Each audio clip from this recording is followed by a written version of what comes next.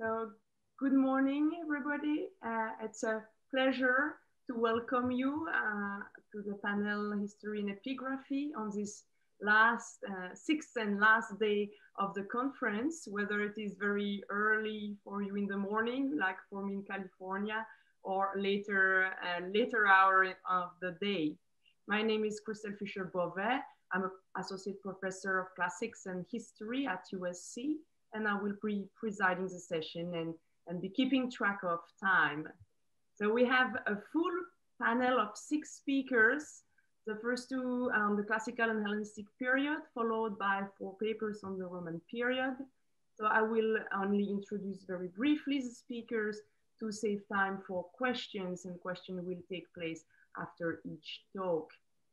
As it has become usual now, you can type your question in the chat or simply write question and we will unmute you and you will ask your question, or you can raise your hand, a virtual hand. Make sure you have downloaded the handouts. There are 3 of them, and the first one you will need right away. It's actually called handout 2. So you may just download the 3 of them.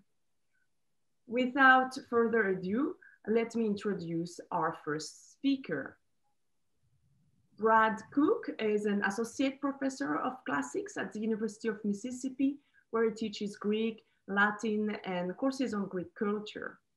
He has published articles on the lives and tradition about Demosthenes, Philip II, Alexander the Great, and Cicero too.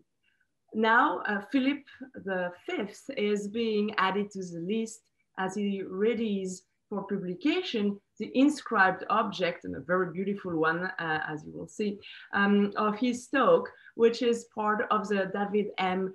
Robinson Memorial Collection of Greek and Roman Antiquities at the University of Mississippi. The title of the paper is A Golden Treaty for Philip V. Brad, go ahead. Thank you, Dr. Fischer-Beauvais. Let me get my screen share working.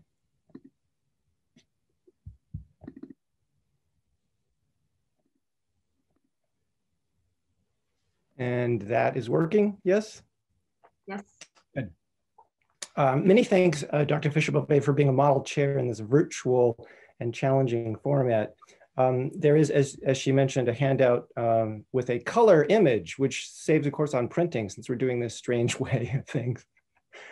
Transcription and essential bibliography. There and here, now that screen share is working, is a gold inscribed tablet connected to Philip V that has been in Oxford, Mississippi since David M. Robinson's residence here, 1948 to 1958, and it has yet to be published. It is inescapable that these particular features, that it is made of gold, that it is related to a historically prominent person, I mean Philip V, and that has been unpublished for so long, raises questions that affect this presentation. My goal today is to present this object and address 4 questions that have harried me as I prepare it for publication. And for other issues, please feel free to contact me by email. The Greek text. Horkos sumakos estomai katata sun kemena lusimakiosi kai eantis epi Philippon epi polamo epi lusimakeas boithen Philippo lusimakeas kai lusimakeas Philippon.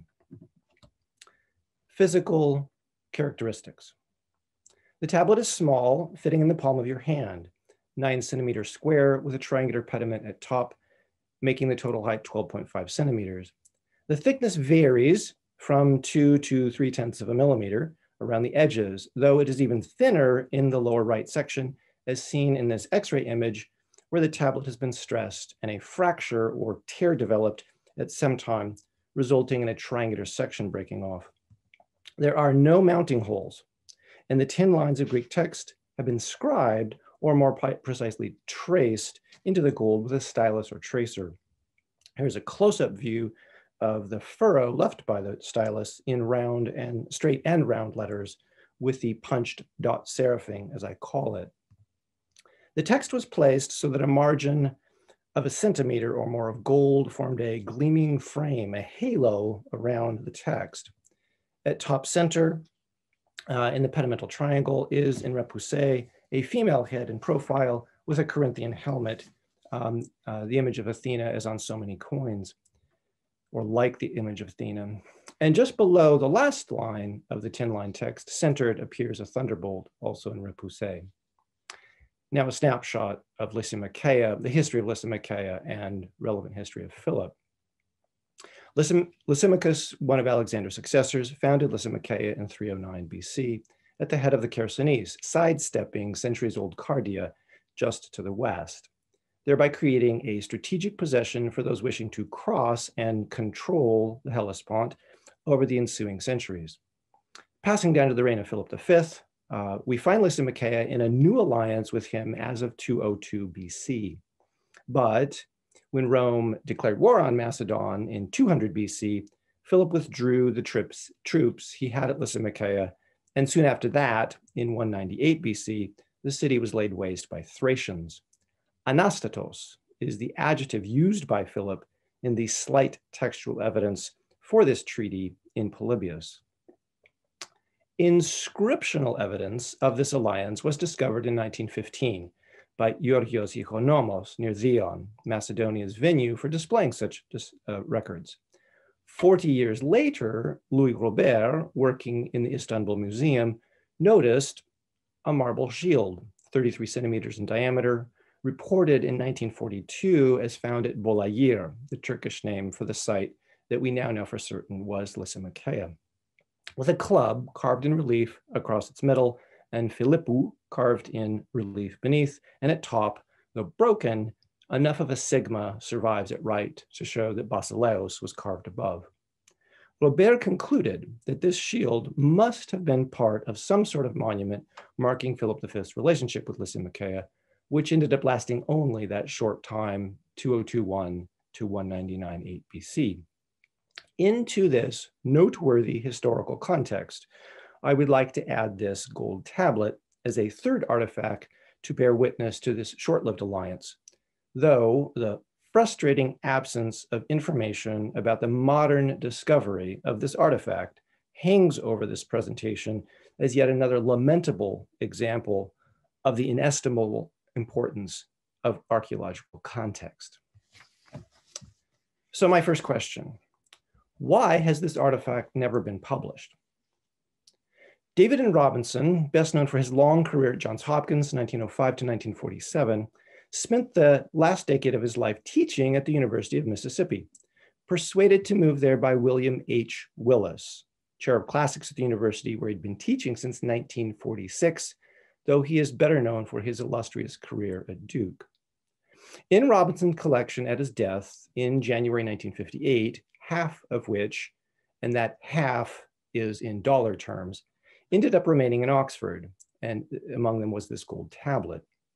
Where and when he acquired it is recorded nowhere in the boxes of documents still at the university.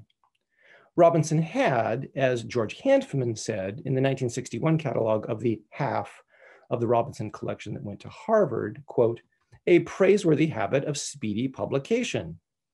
This is true of his vases, for which his collection is best known, as well as the sculpture and jewelry. And by the way, at the Harvard website, you can teleport back to the exhibit of 1961 with linked images of over 100 of the 410 artifacts that they acquired.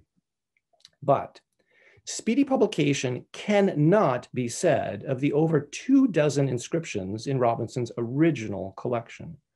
Only 4 of the stone inscriptions were published by Robinson, 3 in the same year, 1937, and 2 of his 4 metal inscriptions, one of those in 1938. About this atypical absence of publication, William Willis commented in 1987 to Robert Moisey, who is retired now from the University of Mississippi, but was then publishing most of Robinson's inscriptions that remained here. Quote, this is Willis, perhaps because he valued them most highly, he kept them sequestered, unquote. As for the lack of publication of this gold tablet, this too has a connection to William Willis, in that its publication had been entrusted to Willis by Robinson himself.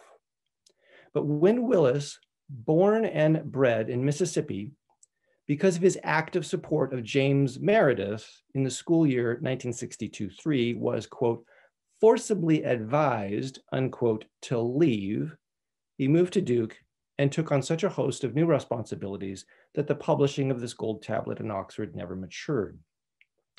Willis took with him, though, a photo and transcript of the tablet to Duke, and in the mid-1970s, he showed those images to Kent Rigsby, who, 40 years later, contacted me after my arrival here and asked me what I could discover about the tablet's status. Such is my explanation of how only in relatively recent history, perhaps as much as a century, if we push back the possible date of Robinson's acquisition of this, perhaps as much of a century more, this is finally getting some press. So my second question, are any physical features of the tablet inconsistent with manufacture around 200 BC? XRF scans of the tablet, and here my colleague in geology is assisting or really doing that. They just made me pose. Front and back give readings of 99.79 to 100% gold. Nothing odd is present, at least on the surface. Variation in thickness of the tablet is consistent with ancient manufacturing, which is to say, it varies. The repoussé work and the style of the helmeted head and thunderbolt look consistent with ancient examples, though I remain curious that the most similar comparanda are both from the 5th century BC. The lettering is artfully marked by what I am calling dot serif lettering, and this is technically a footnote, but one that's of great interest. I offer quotes in which various scholars, at least in English and one in Italian, have commented on this feature from a variety of fields, though no standardized term has yet been established. I suggest dot serif lettering.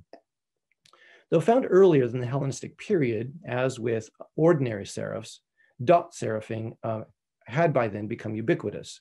On coinage, Philippou, for instance, here's a close-up Philippou from the coin at top, the 3 Philippous from the tablet beneath, and on surviving bronze inscriptions. This is the norm, one of the many intelliplaques with dot serifing. Is then anything about the lettering on the gold tablet inconsistent with lettering of 200 BC? And pardon me if it seems like I'm asking my questions backwards. This is intentional. Here are the X-ray images of the tablet and all the letters, every single one on the inscription. Here, though on stone, are a sample of the letters from the Dion fragment of the Alliance, unquestionably dated. Consider, for example, the epsilons and the P's, since with epsilons, the presence of shorter middle strokes, and with P's, the longer hostas or right hostas or legs are commonly seen as a development arising in the 3rd century and becoming the norm in the 2nd. We could work through every single one of these letters, by the way, but in short, the forms of the letters on the gold tablet are just what you would expect for 200 BC. So question 3, are any textual features of the tablet inconsistent with a date of 200 BC? The text on the gold tablet is an epitome, and this is essential to keep in mind. Horkos, it's an oath. Sumakos esomai, I swear to be an ally. 3, katatas sun kemena lusamakiosi. This is how they, the creator of the epitome, summarized all of the many sub-clauses. And it is with the Lysimacheans. This phrase, by the way, suggests that Philip is the reader of the tablet. 4, if either party is attacked, they will aid one another, the heart of the treaty. How do these clauses compare with what is in the Dion inscription? As common in extant treaty inscriptions, the actual terms of the treaty, embodied in the oaths taken by the 2 parties, are often prefaced by the text of the proceedings that led to the treaty, and such is the case with the Dion inscription. Only down at line 17, and this is only of what's extant, which is, I should say, what is published of what's extant. This is on the handout. We see intact the phrase, the title, Horkos Lysimakeon. The verb of oathing, om nuo, is intact, as also in the last line is the start of what must have been Philip's oath, om nuo.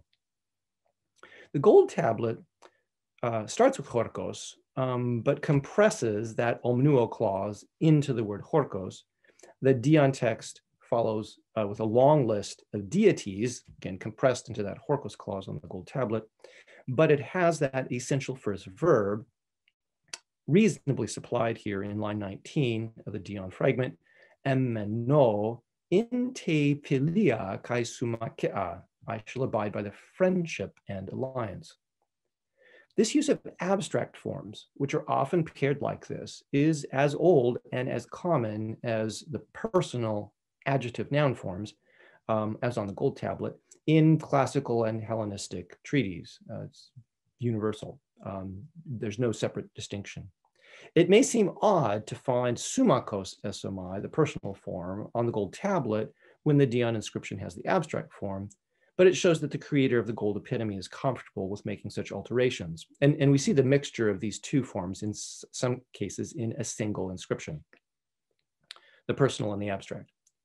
The if clause, which is the heart of the gold tablet, is sadly lost on the Dion fragments, except for the on, though similar inscriptions can permit a reconstruction. And here is a fuller restoration. If we follow this, what we find is in the a similarity to the sumakos contrast in between the two. In the Dion restoration, this version of it, we see polamo, antes polame, excuse me, single verb, instead of the verb to go and the prepositional phrase epipolamo, which is on the gold tablet. But again, both of these versions are common in the classical and the Hellenistic period. These are not temporal markers. We have, though, another inscription, which happens to have a Macedonian connection, which has a similar if clause, as well as the infinitive boethane, as well as the personal form of sumakos, though in the plural. It was found at Olynthos and records the local copy of an alliance between Amyntas III and the Chalcidians. This is not on the handout, though it should have been. Of particular interest is how these 8 lines of the Olynthos inscription, and this is only the, this is not the entire inscription, it's also inscribed on the back, parallel the gold tablet in looking like an epitome. This particular version from Olynthos, made for Olynthos, as the first line suggests, treaty with Amyntas, son of Aridaeus. Mention of the Olynthians is deemed unnecessary. Then followed by the phrasing that includes both parties. It is possible, though, that the similarities between the Olynthos stone inscription and the gold tablet could rouse suspicion that the Olynthos inscription, which has long been known, directly inspired the wording of the gold tablet. And let me be clear, I mean in the modern period. The gold tablet, however, displays sufficient differences from the Olynthos text to question this suspicion. 1, while the stone tablet has the generic plural accusative infinitive sumakos ein leloisi, the gold tablet has the singular indicative sumakos esomai. 2, while the Olynthos if clause has the epi plus accusative of attacked entity in front of the verb with addition of estein korein, the gold tablet has just the 2 epi prepositional phrases and places them both after the verb. 3, while the Olynthos inscription follows the boethane with the accusative subject, then the dative of person attacked or aided, excuse me, the gold tablet puts the accusative after the dative. These many and varied differences do not suggest any direct textual dependence of the one on the other, ancient or modern, quite the opposite. But to dispel suspicion of modern copy fully, we must consider the accusative plural endings of lusimakeas that appear twice on the gold tablet in lines 7 and 9. It is generally observed that these eos endings start to be replaced by eis in the 4th century and become so rare over the course of the 3rd century in Attic inscriptions that, quote, after 200 BC, only eis is attested in prose, and that is to say versus metrical inscriptions. It is true, though, Is that true, though, outside of Attica? I admit that the one example of an inscribed accusative plural form of Lysimachos that I can find does use the eis form in an inscription at Ilion of the 3rd century BC. But from my search for such endings of these civic substantive adjective forms in eos, accusatives at all are in fact quite rare. Yet, here are 5 intact examples of use in the Hellenistic period, 2 on Euboea, 1 in Megara, 2 in Asia Minor, 4 of the 5 dated to the 2nd century, showing the continued use of this form. The gold tablet supplies a 6th example. So the real question, what is the function of this object? The function of the inscription of the treaty at Dion is not mysterious, even in its fragmentary state. It is a local copy, of which there would be at least 2 or more, as is known from so many extant examples of inscriptions in which the publication inscriptions survive. On the other side, at Lysimachia, the marble shield survives as an element of some sort of figurative and literal monument to this alliance, though it can only be a suggestion that it was erected by the Lysimachians to display to Philip and his troops how substantive was their need for his club and shield. The gold tablet, though, has no fine context to help us determine its original purpose and who purposed it. Nevertheless, its pedimental shape, similar to so many larger bronze plaques of cities honoring individuals found all over the Greek world, provides a special place for the helmeted head of Athena, a ubiquitous symbol true, which signals, as known numismatically, marked relevance for both Lysimachia and Philip. With Athena looking on, the tablet has real weight in your hand. And this is a cardboard cutout, by the way. And that's 100% the right size. In your hand, displaying an effectively epitomized text that is especially legible with the elegant additions of this dot seraphim. As with the stone shield, whether this tablet was made by the Lysimachians as a gift for Philip to thank him and to remind him of their alliance, or whether Philip had it made like a trophy or as a thank offering of his success in establishing this alliance, even bereft of its archaeological context, the tablet embodies the importance of that alliance and those oaths sworn by a king and a polis for mutual aid. Thank you.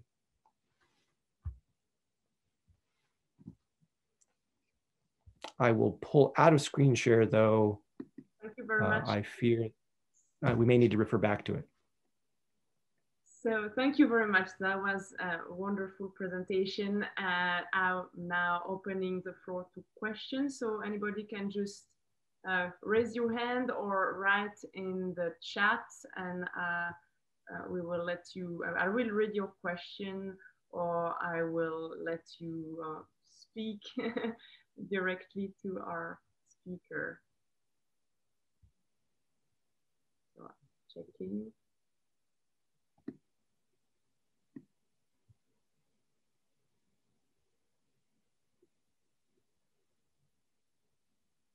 Anybody? I have a quick kind of peripheral questions for you, but I would like to first see if someone in the audience wants to speak.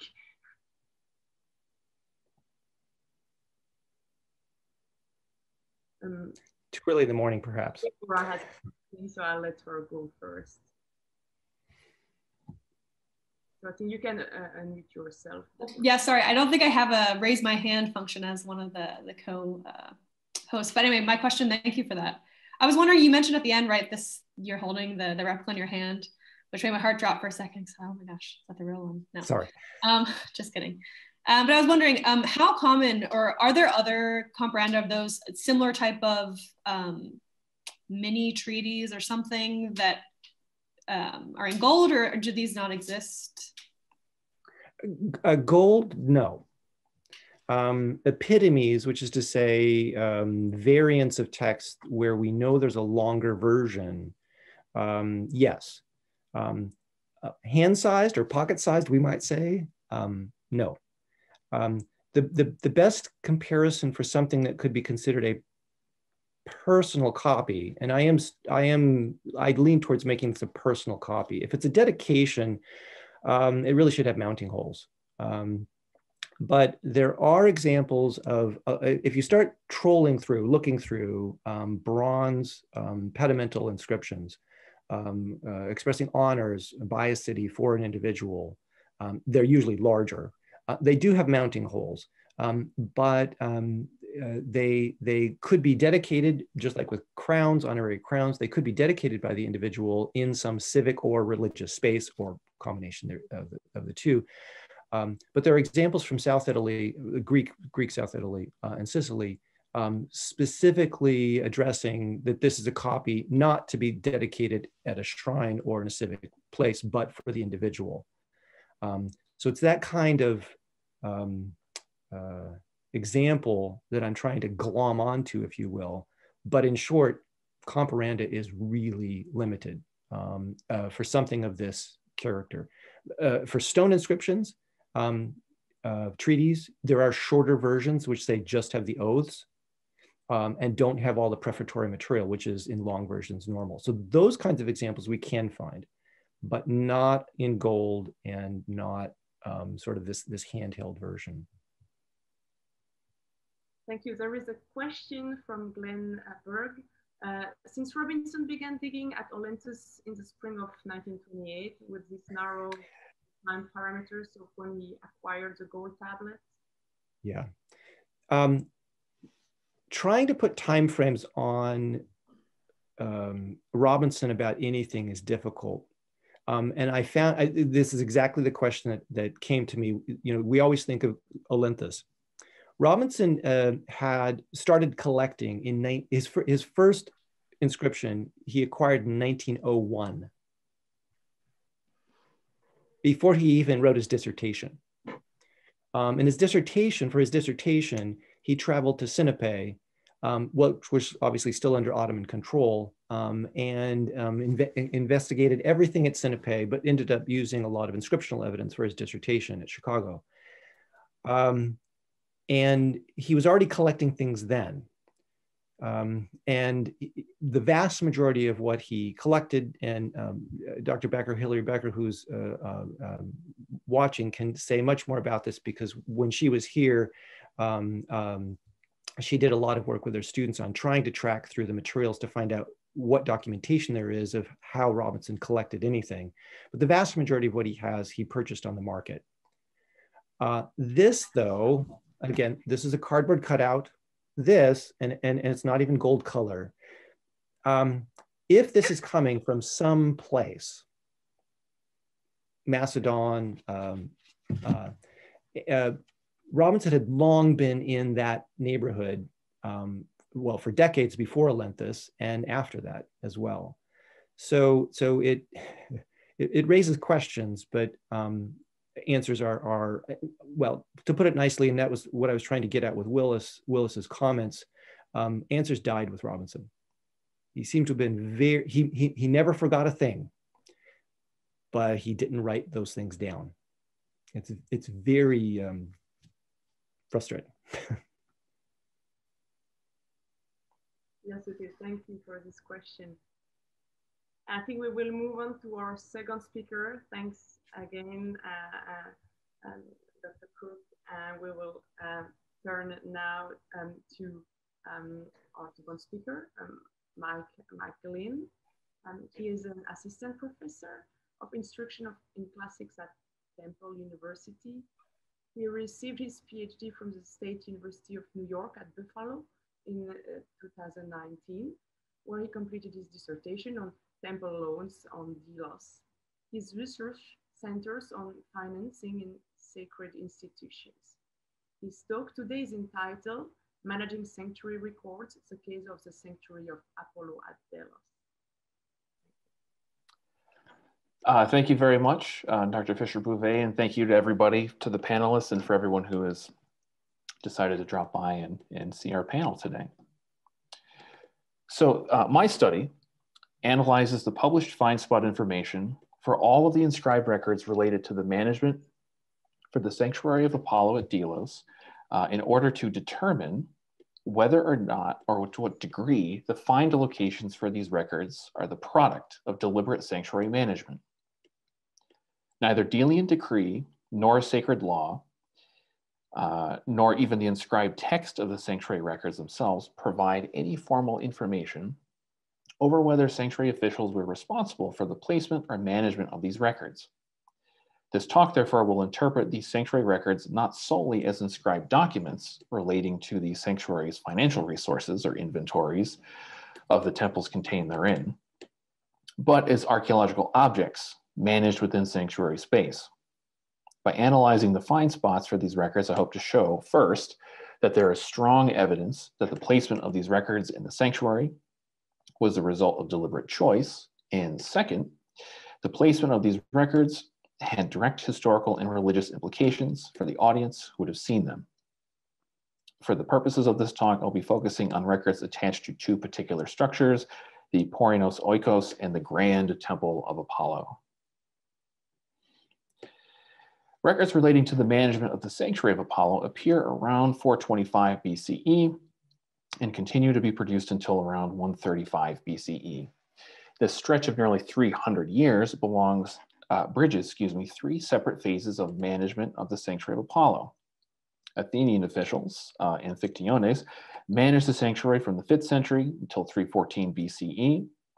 Elected Delian officials, called hieropoioi, managed the sanctuary from 313 to 167 until Athens arrives a second time and receives control over Delos following the end of the Third Macedonian War in 167 BCE.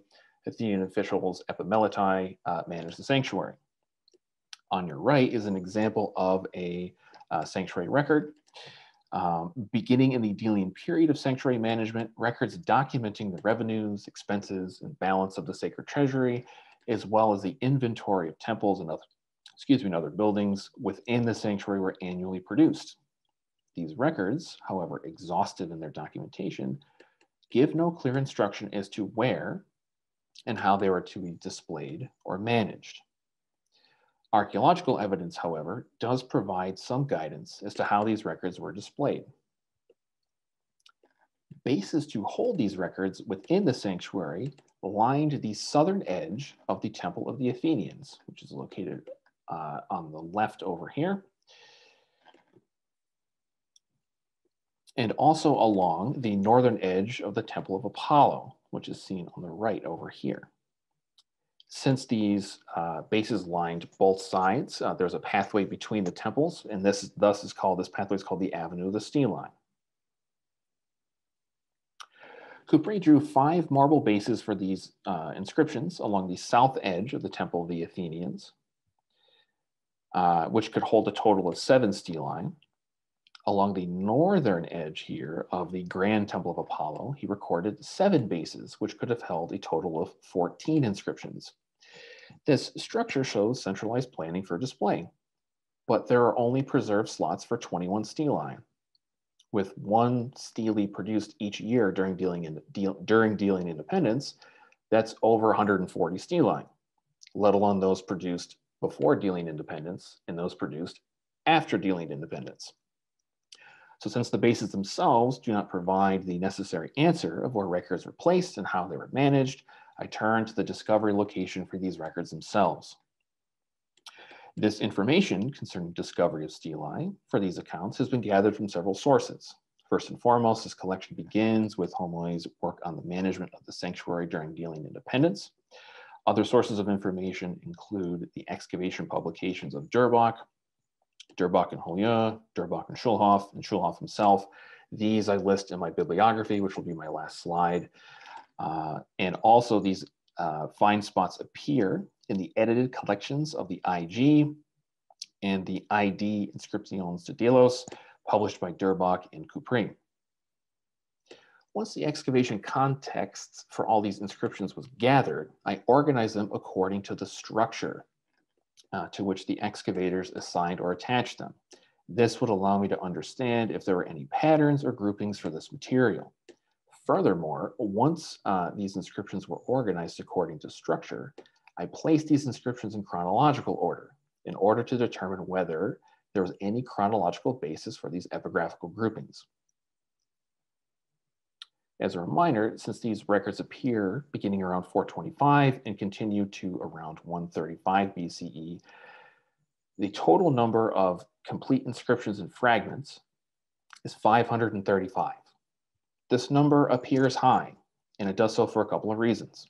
There are several examples of a single inscription being broken into large fragments scattered around the sanctuary. It would be unfair to say that an inscription like ID 442 has no context. Some parts of it were found outside the sanctuary, some parts are found near the Temple of Apollo. I decided to count both. Yes, so I've divided this number of 535 inscriptions and fragments into three broad categories: inscriptions uncovered in the sanctuary of Apollo, those which were uncovered outside the sanctuary of Apollo, and those which have no find spot recorded. A few words on these numbers. 53% of the sacred records, so 285 inscriptions, are recorded without contextual information. Just about 10% are recorded as being discovered outside the sanctuary. This includes several uncovered on the island of Mykonos, and 20 listed as having been uncovered along the shoreline, somewhat of an unhelpful geographical designation when dealing with a small island like Delos. We will focus in on the 199 inscriptions found within the sanctuary itself.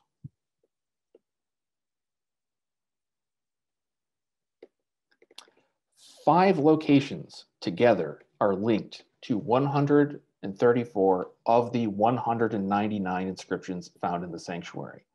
So that is to say 2/3 of sacred records that are documented as having been found in the sanctuary of Apollo are linked to 5 locations. These locations are the Poinos Oikos, the Neorion Pribilos Wall, the Artemision, the area between the treasuries, and the Grand Temple of Apollo. On the map of the sanctuary, I've highlighted these areas and assigned each of them a letter, and I'm going to walk through them one by one. Before doing so, a small note.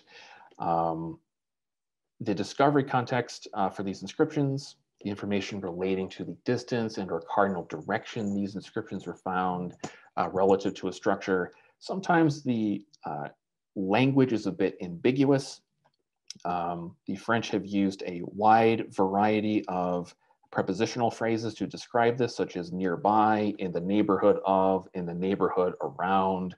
And so as much as this is not the most exact language, I still follow what the excavators say in linking these stones to these structures.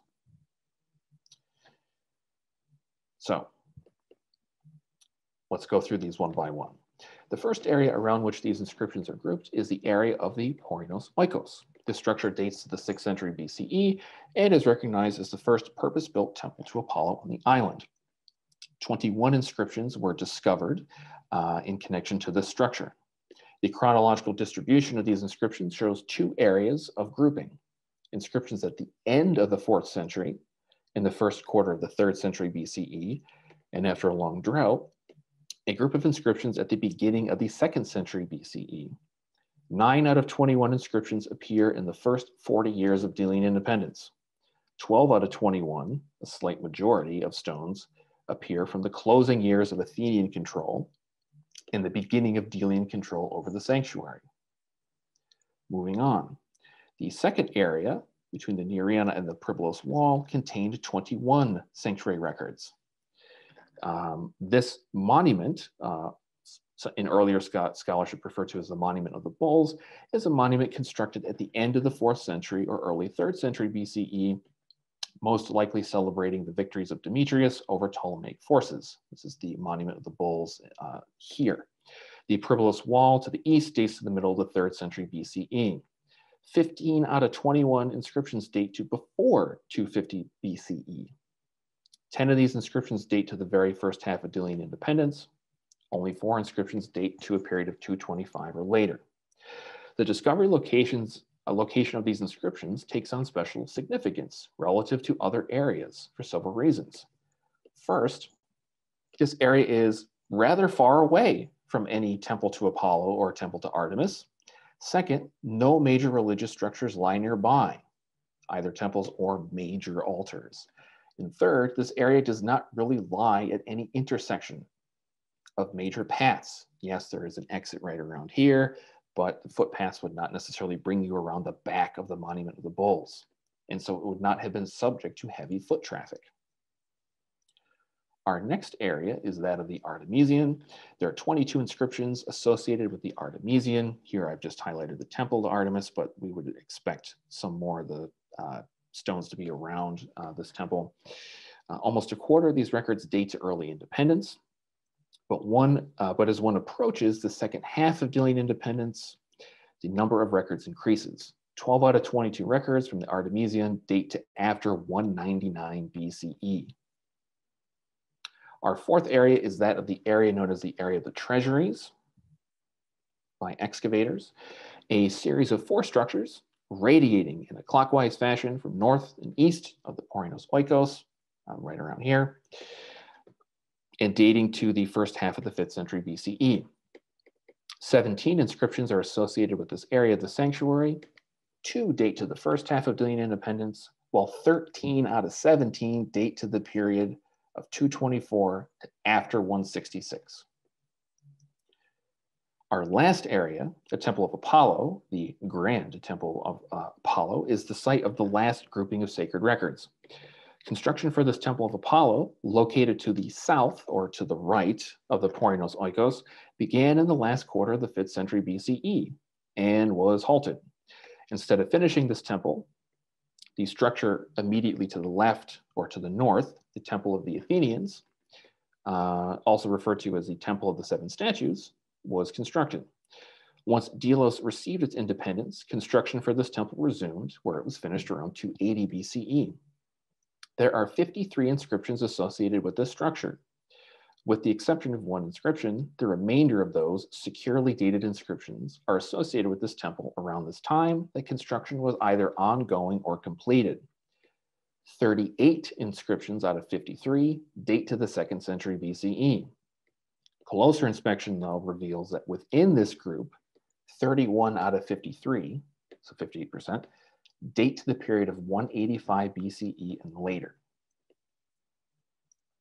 So now that we've organized these sacred records, the spatial and chronological distribution of these records reveals some interesting patterns, which we can connect to our knowledge of the sanctuary and its operations.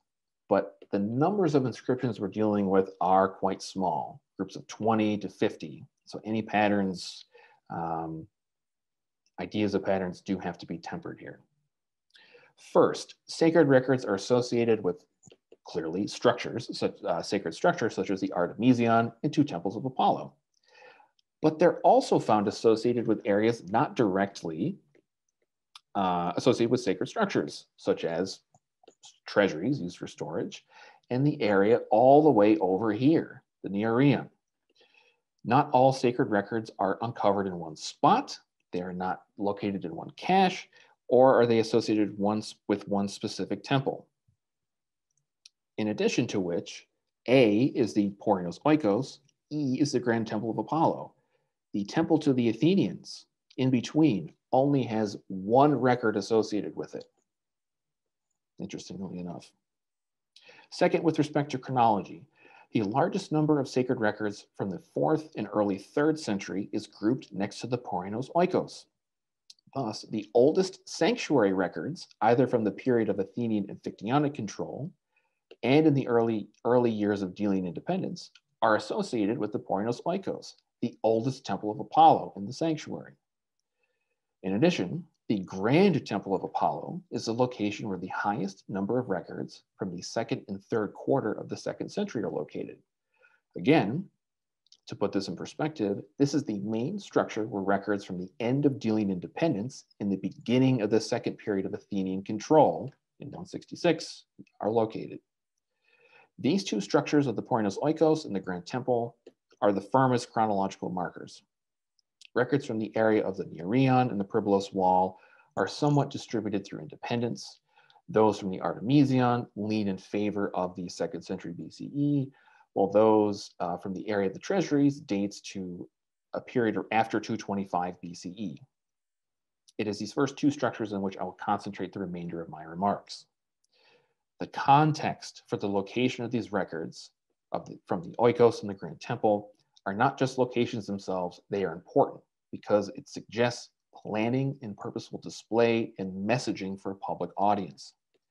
The Grand Temple of Apollo would be the strongest example of this, since 38 records connected to this location span the period of time between Delian independence and the Athenian receipt of the island after 167. This strongly suggests that the new Athenian administrators of the sanctuary chose to erect these sanctuary records at the Temple of Apollo, alongside those set up by Delian officials during the closing years of Delian independence. Political control of the island and sanctuary management changed hands, but the practice of erecting sacred records did not. Athenian administrators, therefore, may have set up records at this location as an external sign to all who visited that the management and worship of Apollo continued without interruption. When we return to the avenue of the stelae, this parallel grouping of bases takes on new meaning. The relatively high number of inscriptions related to the Temple of Apollo would make sense next to a row of bases set up to hold these records. But a larger question looms. Which administration put them there? Is it the independent Delians showcasing and displaying the records from their new Temple of Apollo? Or is it Athenian officials continuing on with earlier traditions and showing that responsibilities of sanctuary management continued, business as usual? The circumstances of erecting sacred records at the Temple of Apollo across the time period of two sanctuary administrations could perhaps also be applied to the records attached to the Poinos Oikos. Let us recall that the records attached to this Temple of Apollo, the earliest in the sanctuary, bridges the time period between Athenian management of the sanctuary, lasting from the 5th century to 314, and into the first generation of Delian control of the sanctuary.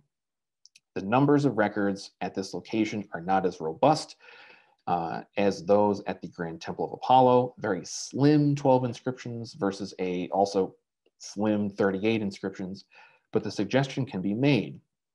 Athenian officials may have erected sanctuary records nearby the Poinos Oikos during their tenure of sanctuary management, and when Delos received control over its own sanctuary, officials may have continued to erect records in the same location. Delian officials may have chosen this action to show that the careful management of the sanctuary continued uninterrupted despite the ejection of Athenian officials.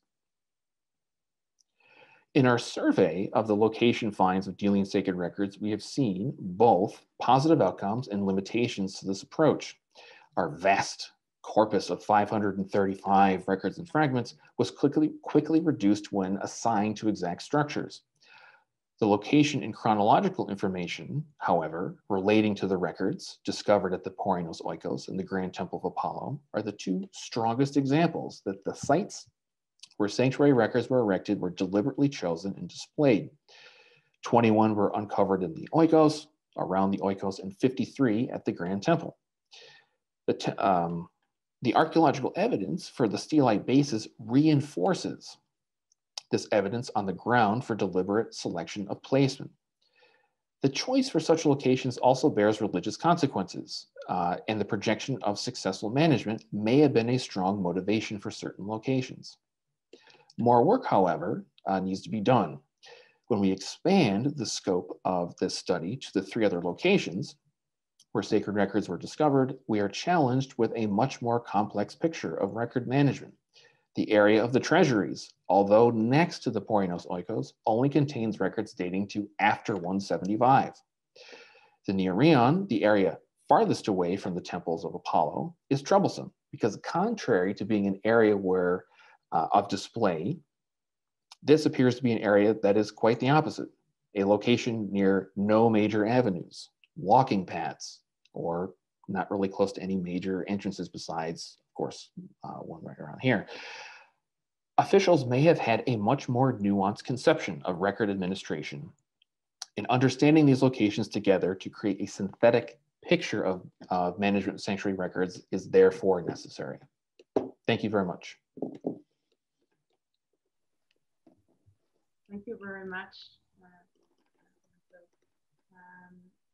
So once again, we will have time for questions. So just write question or write your questions, type your questions in the chat, and we can learn more about ELOS. I'm checking if there's any hands.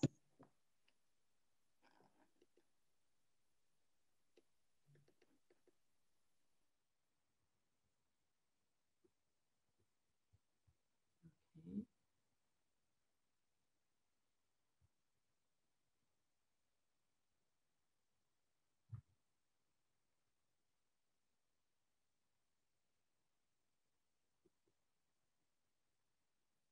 So is there someone with a question? Please, Regina Lur, you can speak, and then we'll have a second question. So thank you. Thank you for that presentation. I was wondering, I don't know if this is outside the scope of this paper, but did you see any continuation even with Roman, when the Romans took over this care of this sanctuary? That is a great question. The records die out around 135. The Romans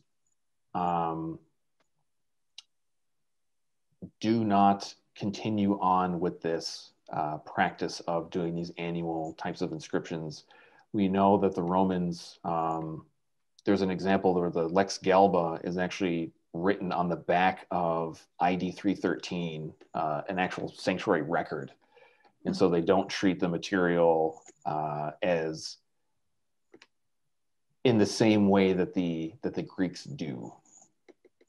But they also take measures to remove the treasury of Apollo and ship it to Rome. And so I think that's they treat the property, not to say they steal everything.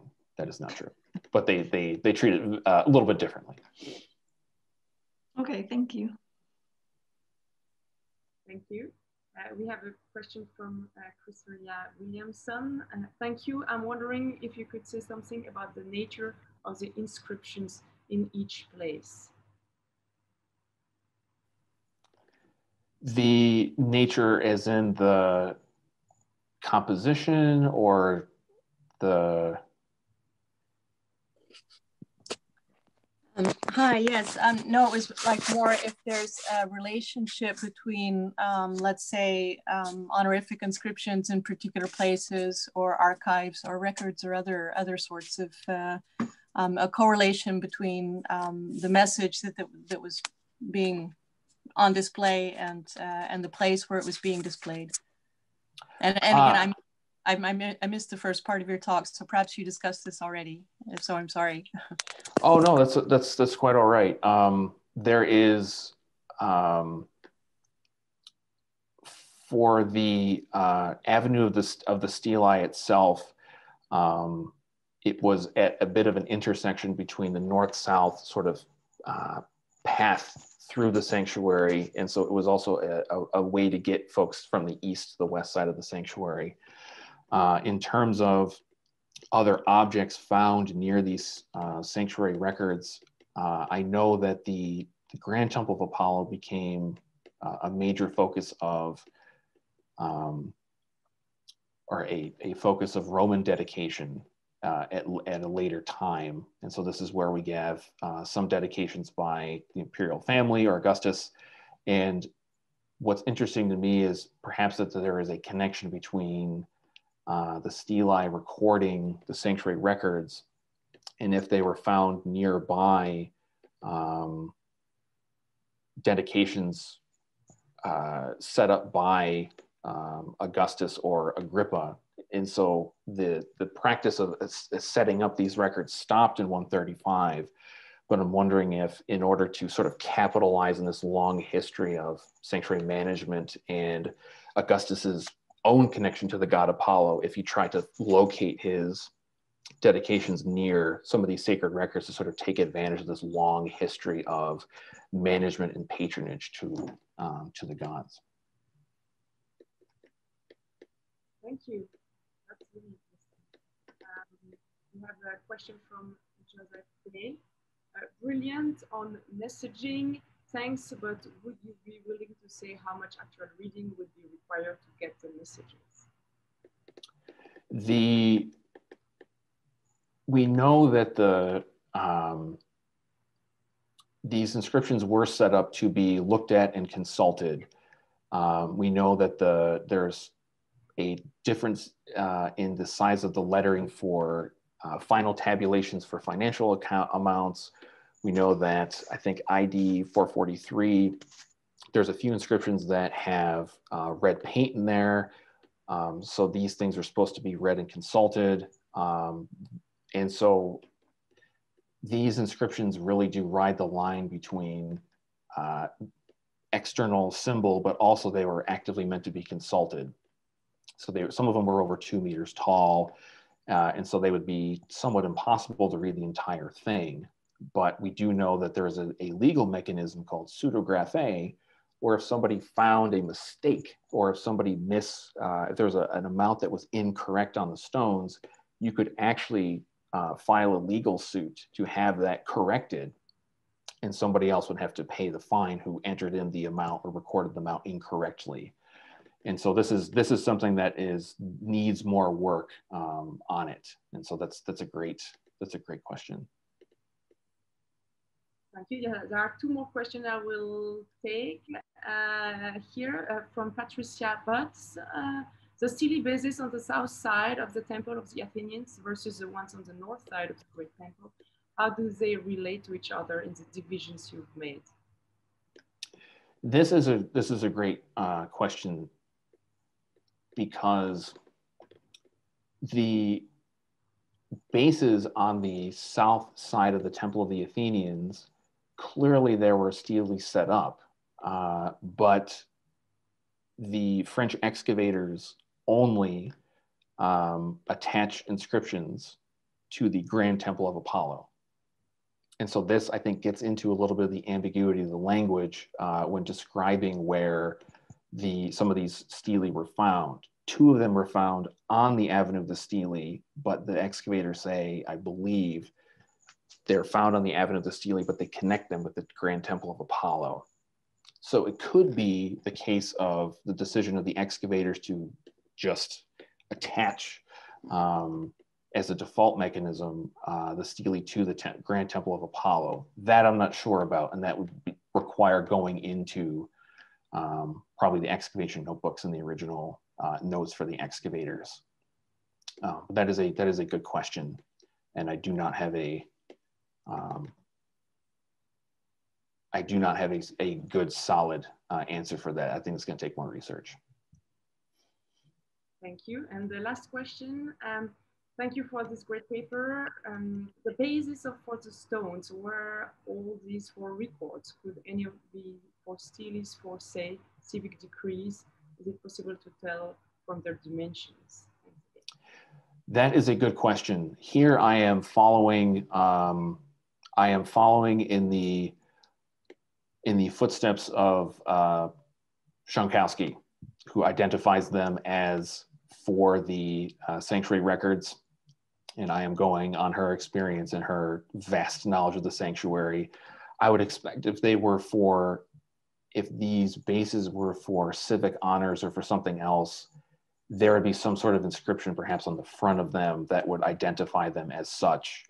But there is the centralized, it appears to be a centralized, organized attempt to make it sort of a pathway. And so I think there's an element of centralized organization, which means it might be for a particular purpose in mind, as opposed to sort of ad hoc statues or honors along that pathway. Thank you very much once again to our speaker. Thank you, Dr. McLean. We will now move to our 3rd speaker. Dr. Mason is an associate professor emeritus at the University of Toronto, where he taught from 1968 after he received his PhD from Harvard until he retired in 2011.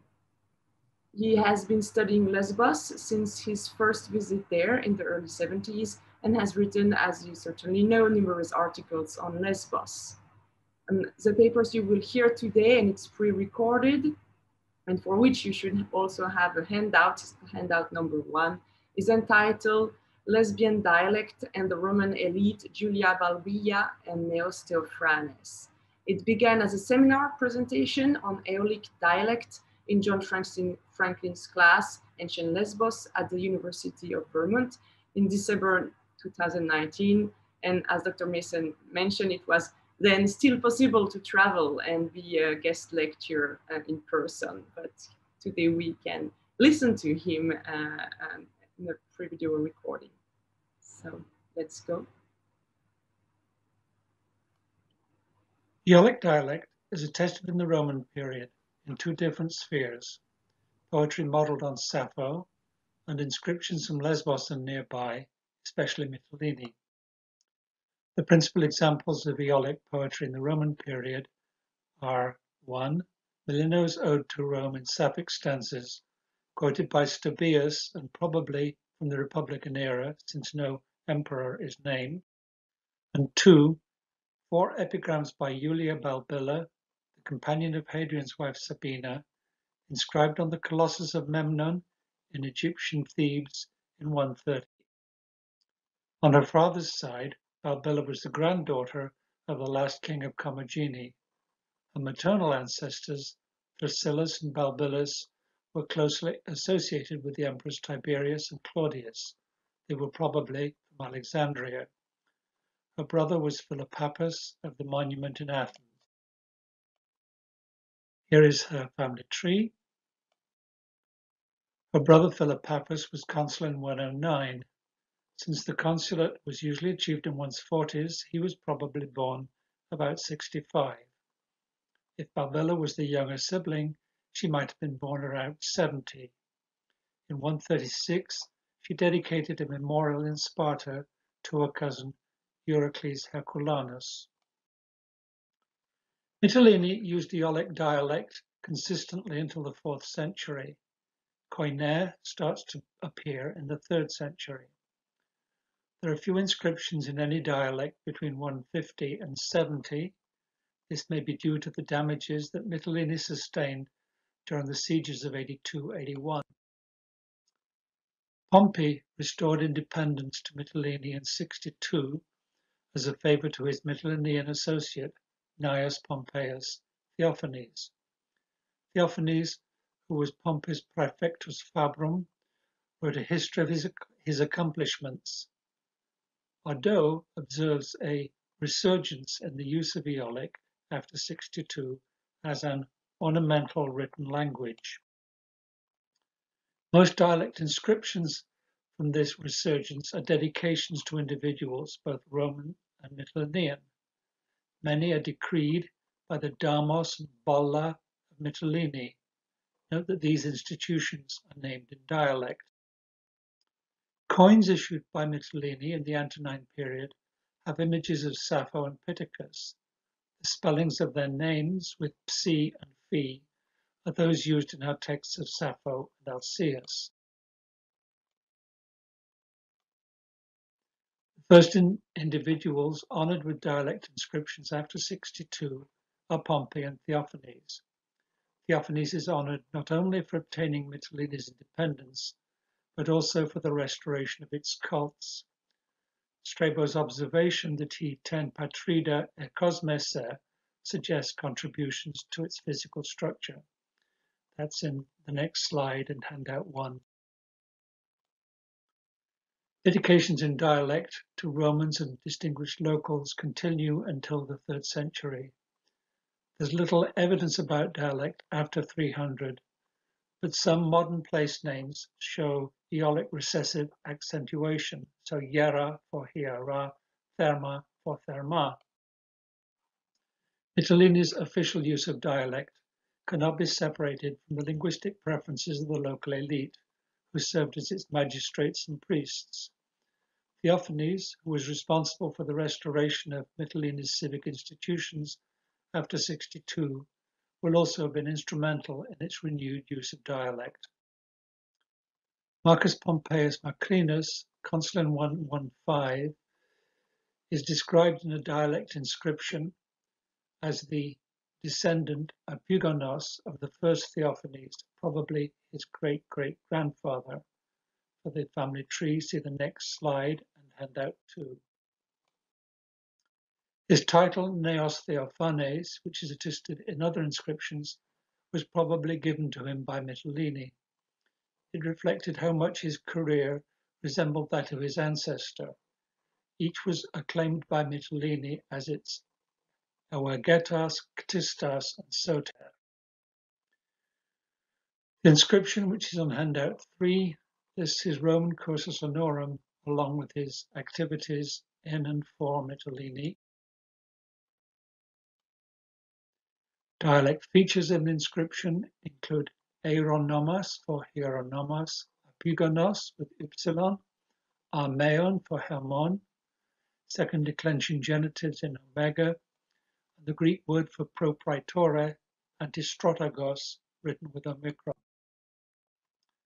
Based on the date of his consulate, Theophanes was probably born in the 70s. His early official positions required his presence in Rome in the 90s and 100s. Since his post propraetore are dated 110 to 114, he was probably praetor in 109. Was legate of the legion in 110, governor of Cilicia until 113, proconsul of Sicily in 114, and suffect consul in Rome in October 115. His last official post was proconsul of Africa in 131. He represented Mytilene in embassies to Antoninus Pius, most likely in connection with an earthquake which devastated Mytilene in 149. Our inscription is very likely a memorial after his death. It's called Makrinos Heros, implying that he was dead, and an inscription found near Rome, which may be dated as late as 170. Balbilla's poems, which are in handout 4 and the following slides, are discussed by Patricia Rosenmeyer in an article from 2008. Besides her sapphic voice, Balbilla projects herself as pious, royal, and learned, like her grandparents who are mentioned in poem 2.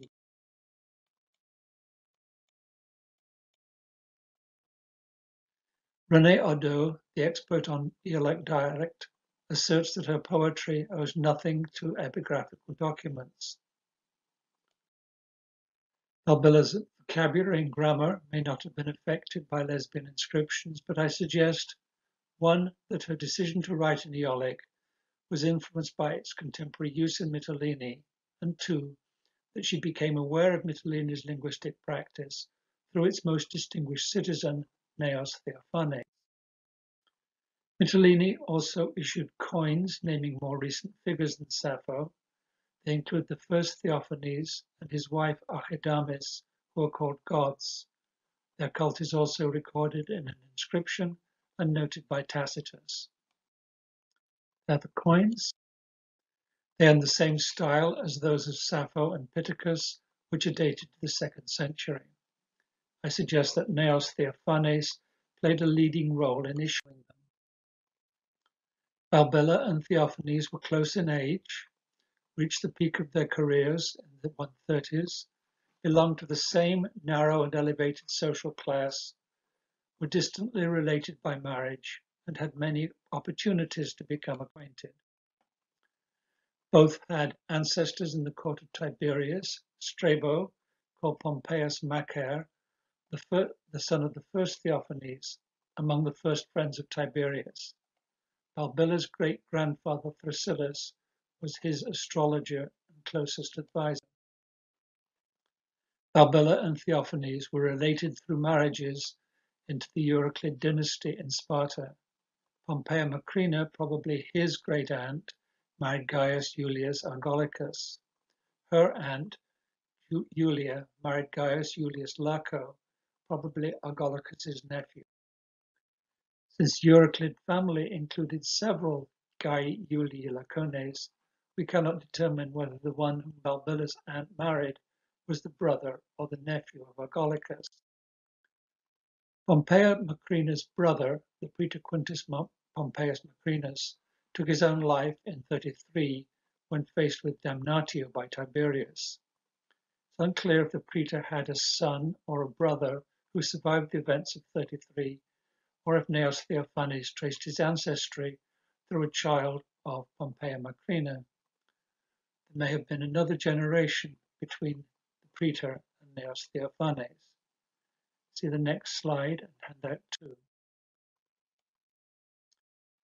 Gnaeus Theophanes is the prime example of high-status Greeks with senatorial careers in the 2nd century.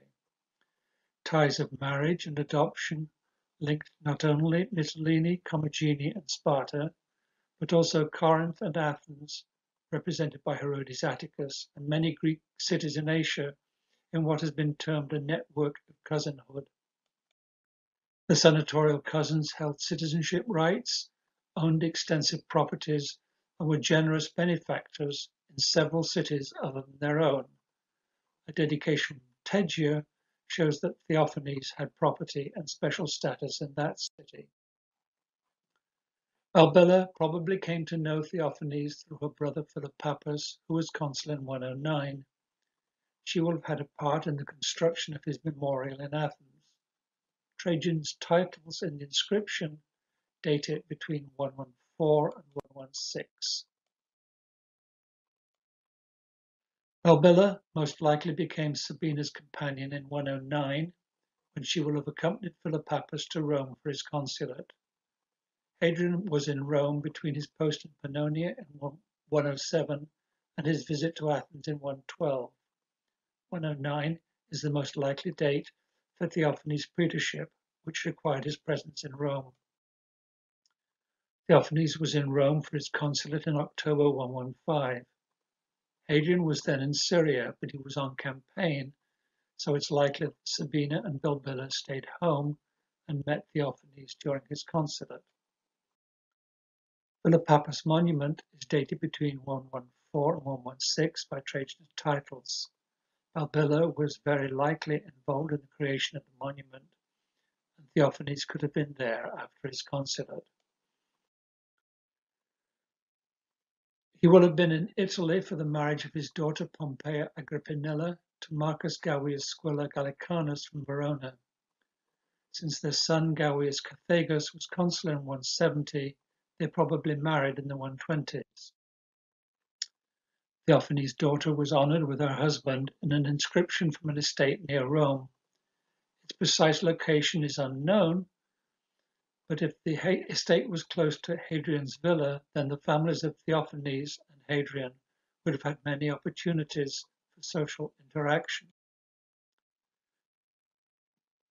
Gnaeus Theophanes, who was honored in Tegea after 131, probably had property there.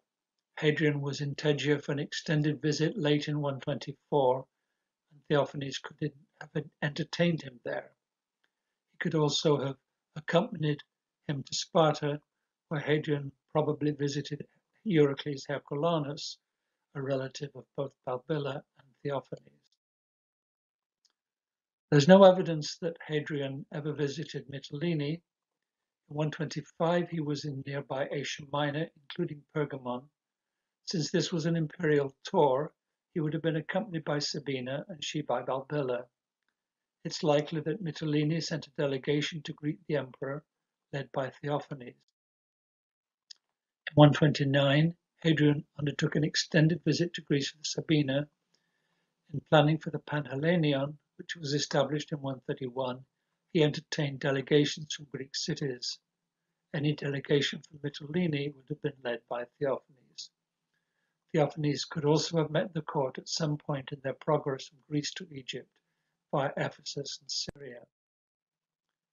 Many of the senatorial cousins played a role in the intellectual life of the 2nd century.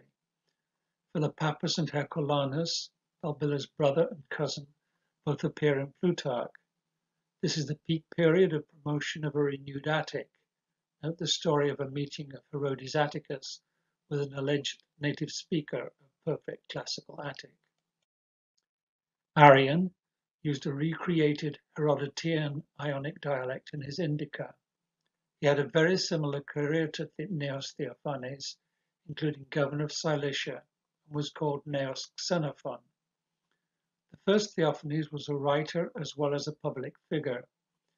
I wonder if the consul of 115 emulated his historian ancestor by also combining literary pursuits with public life, as Arrian did a few years later. At a time when his peers were employing Attic and Ionic based on classical models, Neos Theophanes is highly plausible as the chief promoter of a renewed Aeolic. In creating a persona as a learned female poet, Balbilla was influenced not only by Sappho, but also by the archaizing trends of her social and intellectual circles. I propose that she was influenced in her choice to use lesbian dialect by her relative Neos Theophanes, whom she had many opportunities to meet in both Greece and Italy, and who, I believe, was an active proponent of all things Mytilenean, including the revived use of Aeolic dialect.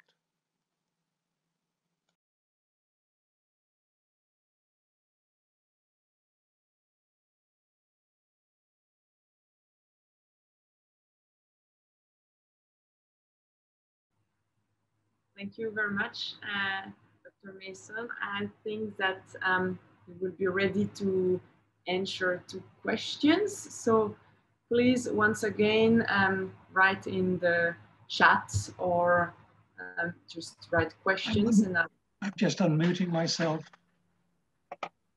Yes, perfect.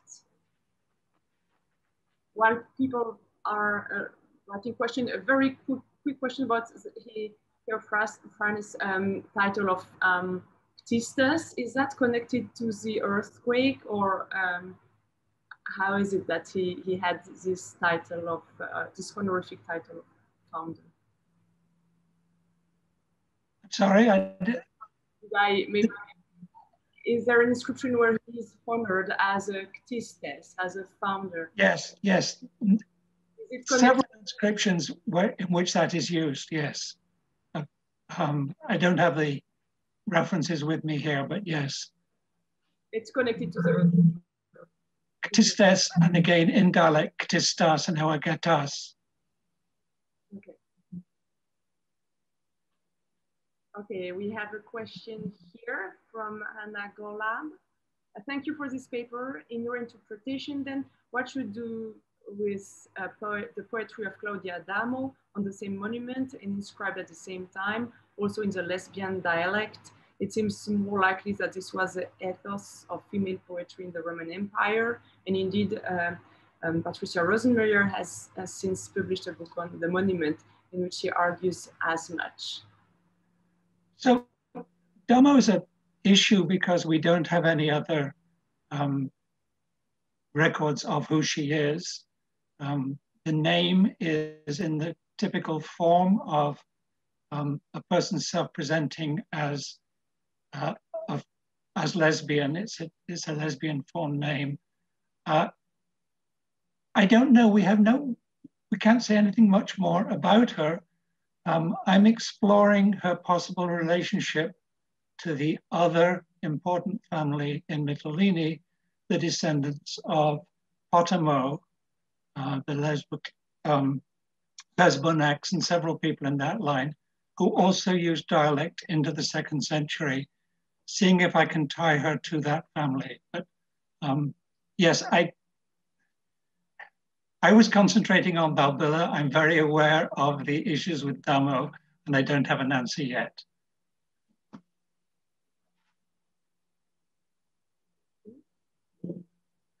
We have a question from Patricia, go ahead. I think you will be Sorry, I couldn't quite hear you, Christelle. Were you allowing me to speak? Patricia. I can hear you. Okay, sorry. Christelle's a bit soft.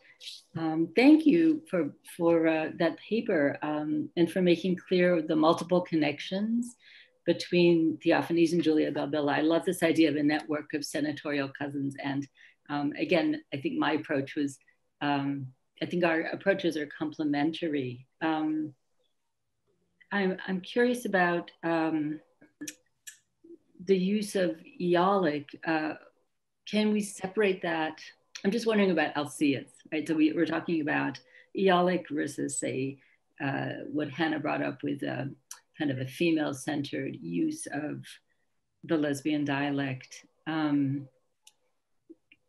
Is there a way to incorporate kind of both approaches, that we can use these networks, but also not lose sight of the idea that there's something gendered about this? Is that too far from your approach, or could you speak to that a bit? No, I'm not too far from that approach at all. I recognize that there's a possibility that the active agent in all of these events was not Theophanes, but his daughter, Pompeia Agrippinilla, who I assume is the person who is with her brother, is responsible for the dedication in Mytilene. I'm tracing the relationship between him and his very important political role. He's the only one of the people of he's the highest status Greek who'd had positions in Rome. He's the only one of very few who reached the consulate and had a full career. But it's quite possible, I could entertain the possibility that Pompeia Agrippinilla, who's honored in that wonderful inscription from somewhere near Rome as priestess of a cult of Dionysus, that she's the active agent, both in honoring her father as all these wonderful things. And now she would have been alive at the same time as Julia Balbilla. I can trace him. I can't trace her other than her being named in Mytilene along with her family as saviors of the city and that inscription. The other thing I don't know about that inscription, we can't date it. He's dead, so I think it's after 170. But that's circular. The people who said it's 170 are saying that because he was probably dead by that time. You know, that argument is circular. But it's quite possible that it's gendered. The only uses of Aeolic dialect in by this period are women writing poetry and officials in Mytilene, and there are a few people in Eresos and other places, but it's so heavily Mytilene. It's not Eresos, which is as connected with Sappho as Mytilene is in the later history, wherever she was actually living. She's not mentioned in Eresos. There are still a few inscriptions from Eresos, but that just may be that we got more. There's been more excavation in Mytilene than Eresos. So I'm open to gendering, yes. Could I ask one very small question? Yes. Thanks. You started with Merlino, and I was curious, in weighing Sapphic stanza with Sapphic or Aeolic dialect, do you think that stanzaic connection can more be made of that? Because I know later on, especially in Christian poetry and Byzantine material, there's a lot with these Sapphic stanza, but not dialect. Yeah. I have no way of dealing with that. I was stressing more than the fact that she chose to do it in Sapphic stanza. There are very few specifically Aeolic features of her dialect. She could be in Locrian and following Erino and other people who use Locrian. She's not very specifically Aeolic, as Balbilla is. But the other thing is that Balbilla is writing in epigrammatic style, which Sappho is not noted for. Alcaeus is, but Sappho is not. Again, I have my lesbian hat on, my Mytilenean hat on, rather than my gender studies hat on in looking at all of this, or my study of poetry. I'm really not interested. I have no particular knowledge of the bibliography on many of these issues. Really, I just wanted to bring Theophanes and his family into the discussion. And certainly Damo, or whoever she is. Thank you very much. Okay. Thank you. Thank you very much. If there is no other questions, I think we will move to our fourth speaker. Deborah Sokolowski is a PhD candidate in classical studies at Columbia University. Her dissertation focuses on the cultures of rural communities in Bithynia during the Roman imperial period. Using epigraphic and archaeological evidence, her research attempts to elucidate cultural interactions between rural and urban actors and how these dynamics responded to the increased presence of Rome and the emperors. So I should note that you may want to download the handout number 3 on the website. The paper is entitled Sebastoi in the Countryside, Praying for Imperial Success in Rural Bithynia. Go ahead. Thank you, Dr. Fischer-Bovet, and thank you to the other speakers so far, and to everyone joining us virtually from wherever you are, whatever time zone you may be in, on this last day of what has been a really great conference virtually. So yes, my paper today considers 2 votive inscriptions from rural sanctuaries of Zeus in Bithynia from the 2nd and 3rd centuries CE. Located in today's northwestern Turkey, the former kingdom of Bithynia was annexed by the Roman Empire in the middle of the 1st century BCE and was joined together with the neighboring kingdom of Pontus to form a single province. We know a great deal about local politics in Bithynian cities under Roman rule, especially Prusa, thanks to the survival of 2 literary works: Pliny's Book of Letters to the Emperor Trajan, when he served there as governor in 110 CE, as well as the orations of Dio Chrysostom, a local politician and native of Prusa, who was Pliny's contemporary. In part due to the richness of these texts, cultural histories of this region have largely focused on politics within and among cities. However, rural settlements dominated the landscape here, and inhabitants of these settlements, including villages, estates, and even shrines, constantly interacted with those of cities. Moreover, there is a robust epigraphic habit across this region, which invites us to consider how power dynamics of the polis, so well documented by Pliny and Dio, played out beyond city limits. So in my limited time this morning, I will provide a critical analysis of 2 texts, both prayers made on behalf of Roman emperors, as test studies for considering how power was asserted and in local contexts. Though physically distant, the figure of the emperor was nevertheless pervasive and present in local culture. And by praying for his success, individuals not only reaffirmed existing social hierarchies within their communities in relation to him, but they also attempted to carve out new ones. The earliest of these 2 inscriptions comes from the sanctuary of Zeus Chersulos, located approximately 40 kilometers south of Prusa in the foothills of Mount Olympus. It stood on the highest hill in its vicinity, which offered 360-degree unobstructed views of the mountain to its north.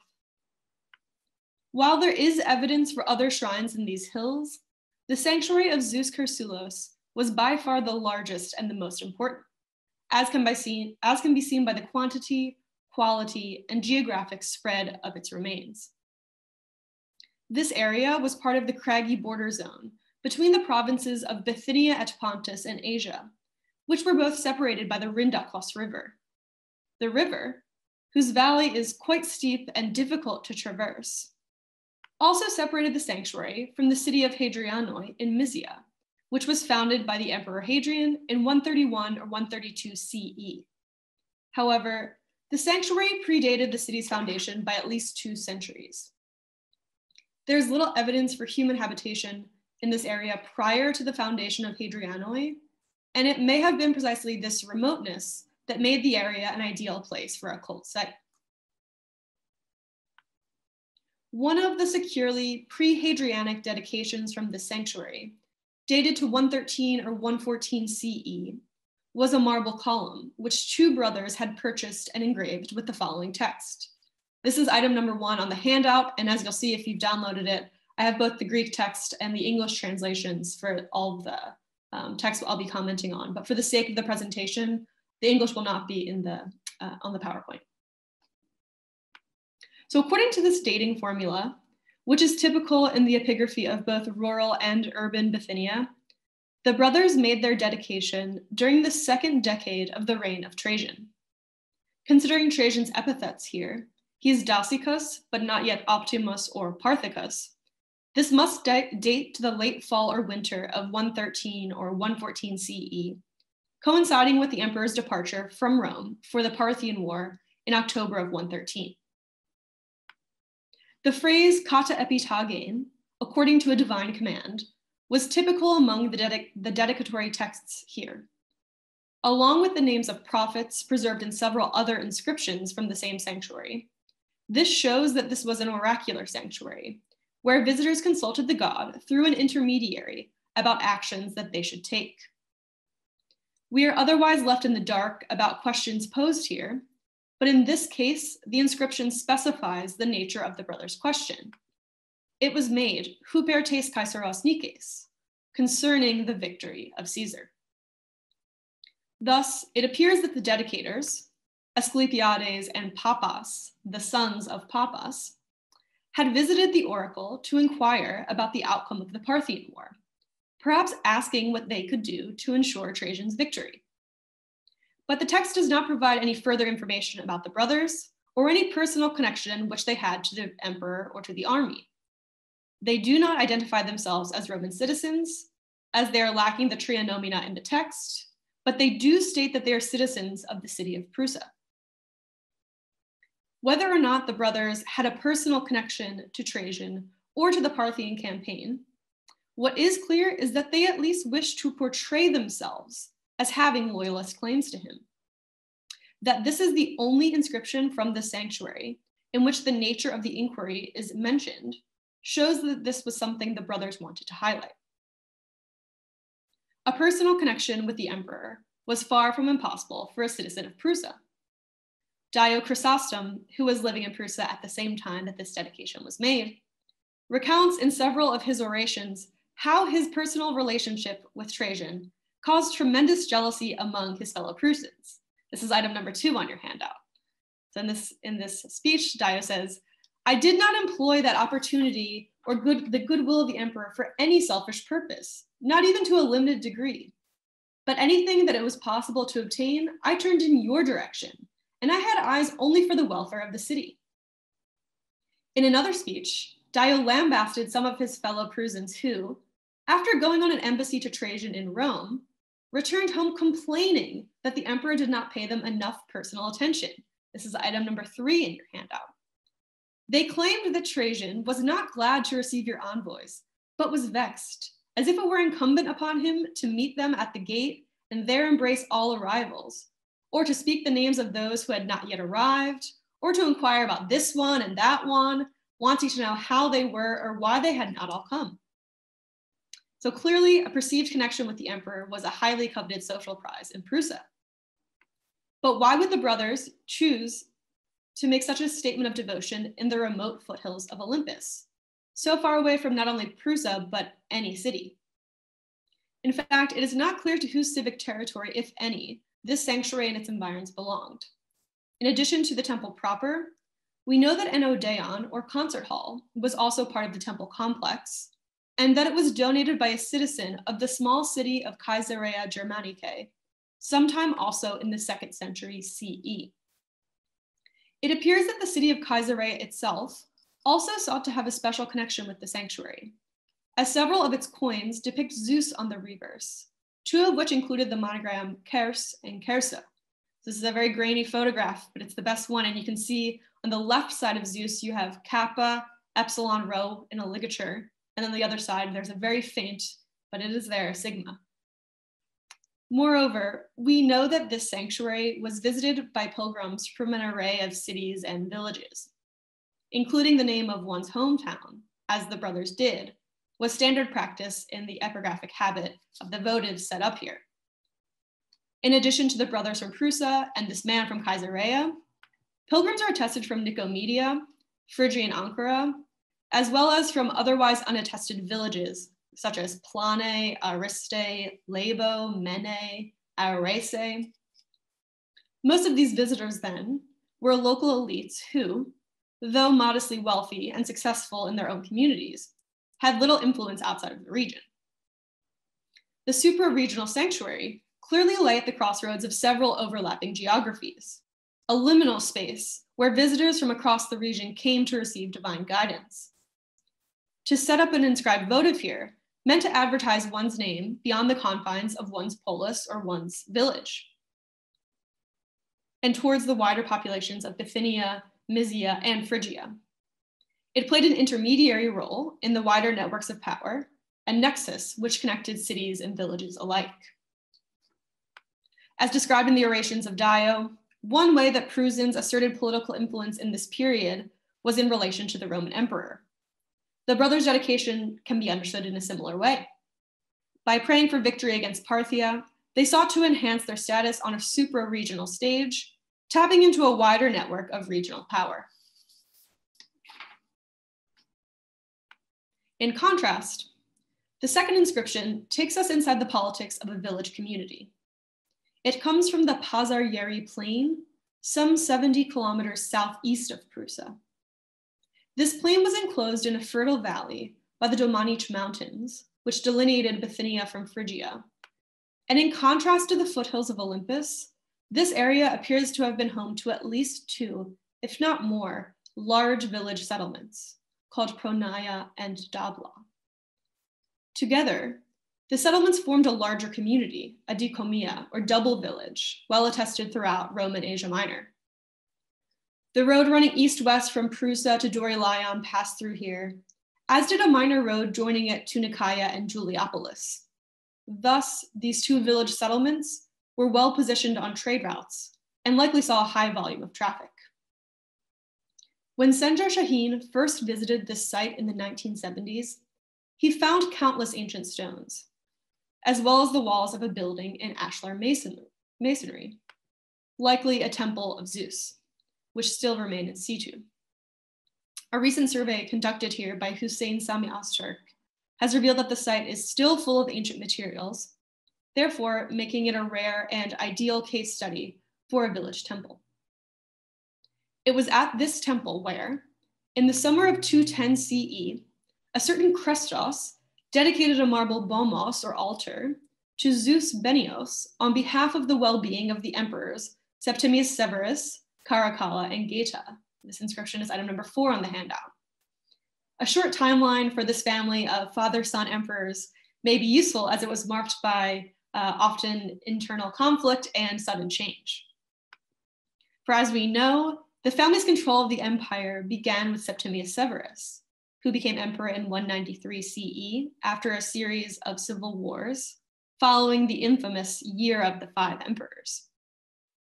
In 198, he elevated his older son Caracalla to rule as his co-emperor. 10 years later, Septimius Severus further solidified his family's grasp on power by elevating his younger son Geta to co-emperor as well. However, the death of Septimius Severus in February 211 spelled trouble for the Severan stability. For nearly 2 years later, Caracalla ordered his younger brother's assassination in 212, followed by an erasure of his name and image across the empire as part of what we would now call a damnatio memoriae, damnation of his memory, perhaps best evidenced by the so-called Berlin Tanda from Egypt, seen here on the right. And as we can see, Geta, unfortunately, has been erased beyond a doubt in this image, or rather his face has been erased. Now, looking back at our inscription, the typical Bithynian dating formula was once again used. So we know that the dedication was made in the 18th year of the reign of these three emperors. So that would be 210 CE. That Geta's name has been erased from the inscription sometime after his assassination in 212 shows that the temple, the village, and or Christos, the dedicator, was well attuned to the politics of the imperial court, as we see in countless examples, including the Berlin Tondo. But since the text was also dated to the Bithynian month Areos, which is June or July, so after Geta's promotion to co-emperor in the autumn of 209, but before Septimius Severus's death in February of 211, this dedication was likely made as part of a one-off celebration in honor of the new emperor Geta's ascension. This was expressed in the text by the general prayer, Huper soterias ton autokraton, for the well-being of the emperors. However, the emperors were not the only recipients of prayer in this instance. As we find, it was also made Huper soterias ke carpon tes comes, on behalf of the well-being of the crops of the village. Anxiety over agricultural affairs is well attested throughout the empire, and prayers for a good harvest are especially common in the religious epigraphy of Roman Asia Minor, especially in rural Phrygia, Mysia, and Bithynia. And in fact, this phrase, Huper soterias carpon, appears in 5 other dedicatory inscriptions from the Pazarieri plain alone. And so it appears to have been a particularly common feature of cult practice here. As with the previous inscription, Christos did not identify himself as a Roman citizen, nor a citizen of any city for that matter. He is Christos Glykonos, of the family or the clan of Christos Dagus. This exact onomastic formula with genos is unattested, but it's likely that we're dealing here with a father and a son who share the same first name and are therefore also called by second names or nicknames. These sorts of double names are attested in other inscriptions from the plain. Moreover, Christos was a very popular name in Bithynia and Roman Asia Minor more generally. So it's perhaps not surprising that the individual here wished to make a distinction. But the name Dagus, however, is extremely rare, and it appears only once in one other inscription, also from Bithynia, in an epitaph found approximately 70 kilometers north of here, which was dated to the 2nd or the 3rd century CE, so possibly at the same time or similar to this inscription. Especially since at this time, Romanizing names were very popular in both rural and urban Bithynia, and in fact, at this specific temple, it is interesting that Christos' father was still called by a Bithynian name. Theirs must be an old local family with significant landholding in the area and with direct access to oxen and wine. For as we find out in the following lines, in addition to this inscribed bomos and statue atop it, which actually was a particular votive type specific to this precise region of Bithynia and Phrygia, as has been shown very briefly, we don't have time to go into it, but you can see clearly it's the altar with this particular type of bust of Zeus on top. So Christos donated this, very typical of the region. And in addition to this, he donated all of the proper accoutrements for a traditional Greek sacrifice. That is, he gave an oxen sacrifice, a bouthusia, and everything that goes along with it, ta pros auta, which of course assumes that a casual viewer of this knows what a bouthusia or oxen sacrifice usually entails.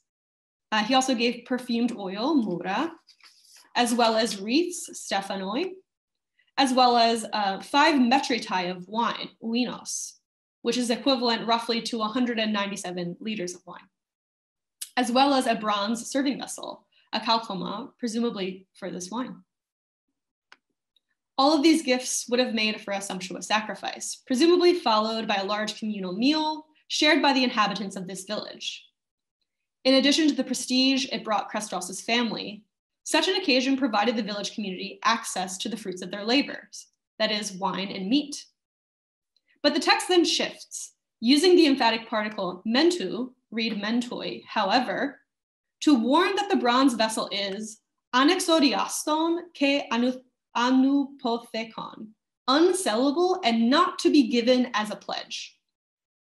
This vessel, the kalkoma, would have been inscribed or marked in some way to indicate that it belonged to our dedicator Christos and his family, thereby advertising his goodwill to the community during this celebration, as well as every time it was reused again in the future. We know that temple treasuries could sometimes be used to raise revenue when temple funds were low, and it seems that this is what's being referred to in the prohibitory language. The names of the two komarchoi, or village leaders, though incorrectly written in the singular komarchontos, is usually meant as an eponymous dating formula. In this context, it also is meant to show that the comarchs have authority over controlling procedures concerning the exploitation of dedications. In our case, it's the bronze vessel in particular that he's concerned about.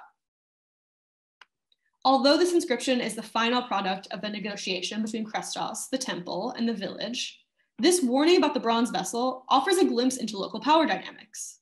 Christos wanted his gift to remain with the village for other occasions of communal feasting, thereby continually reminding them of his piety to the god and his status in the community. But Christos clearly also felt some sort of apprehension that compelled him to stipulate that his gift cannot be sold or given away. His donations to the temple and the village community should therefore be viewed as acts of euergetism, that is, the system of governance in which elites gave benefactions to their communities in exchange for honors granted by them, which was also marked by a near constant push and pull relationship between the demos and the elites. In fact, there is an honorific decree from the same community dated later in the 3rd century, in which a local man was praised for, quote, having given oxen to the dikomia. So this is item number 5 on the handout. And again, we don't have too much time for the sake of the presentation, but I would also point out that this donor in this case also was a citizen of the village as well as a centurion of the Roman army, as were his ancestors. So clearly a distinguished individual. In this view, the villagers in this situation were not mere pawns for the wealthy local families like that of Christos or the man referred to here, who owned the lands where many of them presumably labored, but in fact they could wield power over these donations.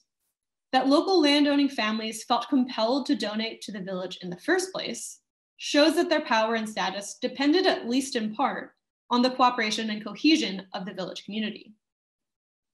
Moreover, the sacrifice paid for by Christos invited the community to view themselves, if only subconsciously, as part of a Roman oikumene or universe, in which the gods looked after the emperors, who in turn granted prosperity in their lives. The village's active participation in imperial culture then reflects not only collective local agency, but a culture under Roman rule in which imperial and agrarian prosperity were aligned. Both the Prusin brothers and Christos are clear examples of Bithynian landowning local elites who were moderately wealthy and set up dedications on behalf of Roman emperors as a means of reaffirming or magnifying their power in local contexts. Asclepiades and Papas made their dedication on behalf of Trajan at a supra-regional sanctuary, which attracted pilgrims from across the region, perhaps in an effort to spread their influence beyond the confines of Prusa's civic territory. Similarly, Christos celebrated Geta's ascension to power at a village temple, which, based on its proximity to well-trafficked regional roads, would be on display for the community, as well as perhaps for travelers passing by. As detailed in the writings of Dio and Pliny, politics and power in Bithynia were driven with a view to Rome and to the emperors. In order to more fully understand how power was achieved and maintained in Bithynia under Roman rule, it is crucial to consider how actions, like prayers for emperors, functioned in both urban and rural settings. Proclaimed proximity to the emperor, whether real or embellished, had real implications in these local power systems. And yet, power is a two-way practice, and these instances also show the dominance that the figure of the emperor had, even in remote corners of the empire. As I have argued, the Sebastoi were invoked in these instances as intermediaries to confer validity and power onto the social position of their dedicators, as well as their place in the wider Roman oikumene. For in the end, all Bithynians, regardless of social status, were part of a world in which the emperor reigned supreme. Thank you. Thank you very much for this very fascinating paper putting to the forefront the importance of these rural sanctuaries. So once again, please, or if you just join us, you know that you can write your question in the chat or just write questions. Maybe while you do that, I'll just ask very brief questions as related to the economic importance of these centers. Do we know anything about their about fairs taking places or exemption of taxes they could receive? We have a fascinating text from Syria that dates from the Seleucid period, but was engraved in the Roman period in Batokake because they wanted to show their importance, and they received asilia and exemptions and so on. Do you know anything about these temples? So for both of these temples in particular, unfortunately, of course, no, but in my research, I would argue exactly this, because you do find similar inscriptions talking about fairs, or at least alluding to taxes and things being sold there at other village temples in this area. So of course, I would just assume that this is exactly what's going on. Okay, thank you.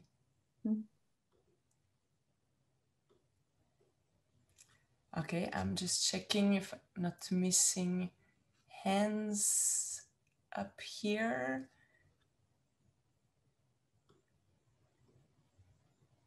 Or questions.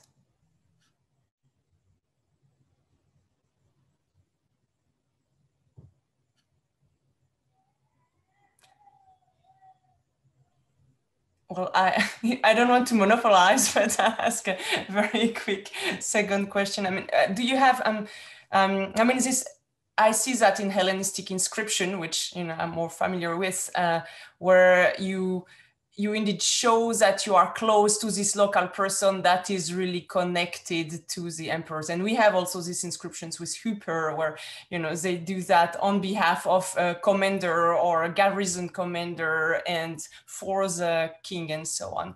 So I mean, this last inscription that you brought is really interesting. Do we have other examples, or in other sanctuaries? Is it something you see all the time?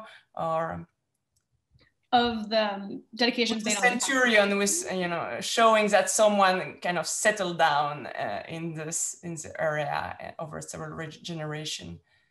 Oh yeah, so I think that right, maybe it's not as explicit in other inscriptions as in this one, right? Clearly the reason he's going, well, actually it's the Demos who's at length describing the ancestors.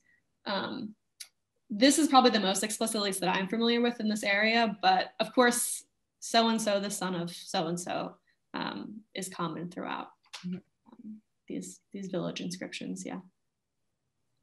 And then also I would just add that this idea, huper soterias, not only does that actually apply in these regions to the emperor, right? But people actually give these huper soterias dedications on behalf of estate owners as well. So really it's the same, you use the same exact language to connect yourself with someone who clearly has more power than you do, as a way of, I think, reaffirming or magnifying your own status in the community,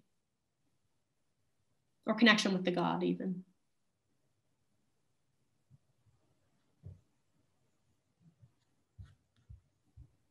Okay, we have a question from Xingwen Wu, one of our panelists. Thank you for the paper. It's very interesting. Can anyone dedicate on behalf of the emperor? Should there be any preparations, privileges, or things that people need to do off-site, such as a Sebastian, before they make the dedication? Oh, this is a great question. So thank you for this. I think this gets back to the wider question of, right, what is imperial cult? Because this has been, of course, hotly debated. And if you ask Simon Price, I think he would say that actually these dedications are not imperial cult because they're not to the emperor, they're on his behalf, to another deity, which is actually Zeus. So who can dedicate? It's interesting that in these instances, who can do this? I'm presuming anyone, because again, this is the common epigraphic language that's used for all types of dedications. I could dedicate something huper soterias on behalf of the safety of my family even. It's not restricted to the emperor, but there are a few cases of people dedicating, which seems to be otherwise very rural, not related to a Sebastian in a city, directly to an emperor. So what you have to do before you do that, we're not entirely sure.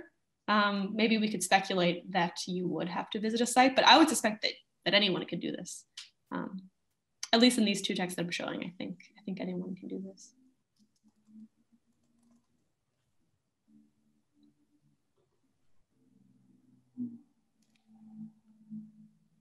Okay, thank you.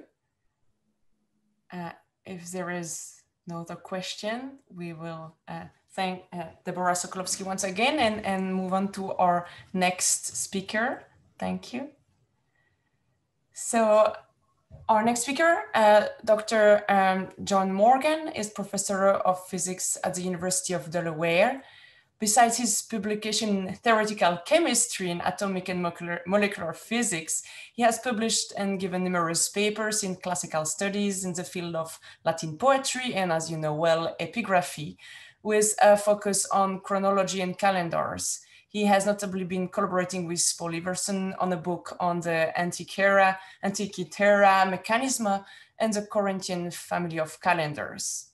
His talk today is entitled Hadrian's Birthday and the Athenian Months Hadrianian. Thank you. Please share your screen or let me know if you need help. Let me see.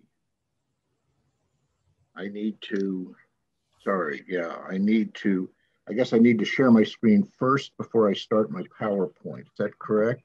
No, I think you need to open your PowerPoint and then when you screen share, you will see it. Yeah, I have opened my PowerPoint and I'm now— Okay, it's coming, I can see it. So now you can see that. Okay, good. Okay, good. And I need to just click display, so I think it gets a bit bigger for depending. Yeah, where's display? Yes, I think that the slideshow, yeah, the usual starter for slideshow. I think you are on it. Yeah, I'm on it. I need to go back to my first slide. But I don't see how to enlarge it. Maybe over here. Maximize. Let's try that. Is that better? Yes, I mean, I just starting the slideshow. I think it's I don't know if you can see where I'm pointing. I guess not. Yeah, maybe up here. At the bottom, yeah, perfect. Okay, good. Okay, perfect. Okay, good. Yeah, thank you. So here's the title page. Most classicists know that the months we call July and August are derived from the Roman months Julius and Augustus, and that these months, which were originally called Quinctilis and Sextilis, were renamed to honor the recently assassinated Julius Caesar in 44 BC and the still living Imperator Kaiser Augustus in 8 BC. Such changes of the names of traditional months to honor deified or quasi-divine rulers had several precedents in the Hellenistic period, which were discussed by Kenneth Scott in 1931 and by the late Christian Habicht in his Habilitation Schrift, which was recently translated into English. In the ancient world, there were two types of calendars. In a lunisolar calendar, the civil months were supposed to correspond closely with the phases of the moon.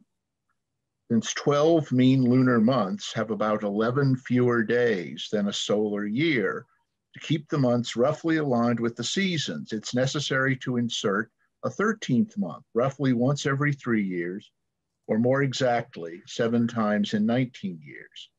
Examples of such lunisolar calendars are the modern and ancient Chinese calendar, the modern and ancient Jewish calendar, which is based on the ancient Babylonian calendar, and most ancient Greek calendars. In contrast, the months of a solar calendar, such as the familiar Julian and Gregorian calendars, usually have no correspondence with the phases of the moon. One example of changing the name of a traditional Macedonian lunar month to a name honoring a Hellenistic ruler is Eumeneos in the calendar of Pergamon, which must have been intended to honor either the first or the second Eumenes who ruled Pergamon. Another example of changing the name of a traditional Greek lunar month to a name honoring a Hellenistic king is Seleukeos in the calendar of Ilion, which is attested by two inscriptions of the Hellenistic period. It was probably intended to honor the first king, Seleucus Nakator, with the name Seleucus.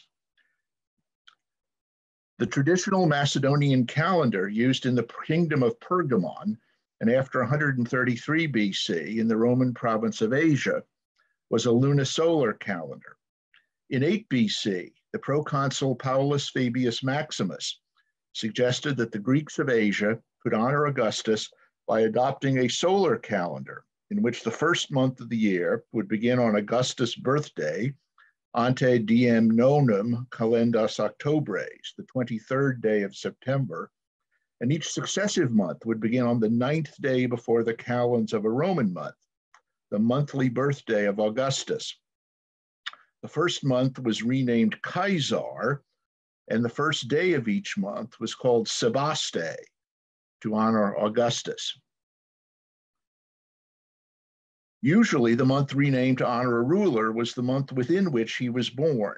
An exception is Augustus, as is recorded by Suetonius and Macrobius, who cites the original decree of the Roman Senate. Augustus wanted the month bearing his name to be not the month in which he was born, but the month in which he entered his first consulate and in which he won several famous victories, including his conquest of Egypt in 30 BC, and celebrated his triple triumph in 29 BC. The Roman-era solar calendar of Smyrna is attested by a Byzantine manuscript in the Bibliotheca Medicea Laurentiana in Florence and by several inscriptions found at Smyrna. It was similar to the solar calendar of the province of Asia, but involved a change from a traditional Ionic rather than Macedonian lunisolar calendar. Its first month was Caesar, which began on the birthday of Caesar Augustus. Its second month was Tiberius, in which fell Tiberius' birthday on November 16. In the spring and summer, there were the months Stratonikeon, which apparently honored Stratonike, the wife first of Seleucus I and then his son, Antiochus I, and the mother of Antiochus II and his own wife Laodike, after whom the months Antiocheon and Laodikeon were named. It was not uncommon for Greek cities in Asia, which in the Hellenistic period had renamed some of their traditional months to honor Seleucid kings and their queens, to rename some of their traditional months to honor Roman emperors. However, most Roman emperors had the good judgment to decline suggestions to rename months of the traditional Roman calendar after themselves. A counterexample was Domitian, who had September, in which he had begun his reign, renamed Germanicus, and October, in which he had been born, renamed Domitianus. In the Damnatio Memoriae, which followed his assassination in 96 AD, most of the occurrences of these names of months were erased from inscriptions. Probably soon after the death and deification of the elder Faustina, the Roman Senate decreed that September, in which the Emperor Antoninus Pius had been born, be renamed Antoninus, and the following month be renamed Faustinus, but Antoninus declined these honors. To summarize, renamed Greek and Roman months bearing the names of Roman emperors were usually the months in which they were born. This is the case with Julius, Caesar, Tiberius, Domitianus, and Antoninus. The only exceptions are Augustus, the month in which Augustus had entered his first consulate and won important victories and celebrated his triple triumph, and Germanicus, the month in which Domitian had become emperor.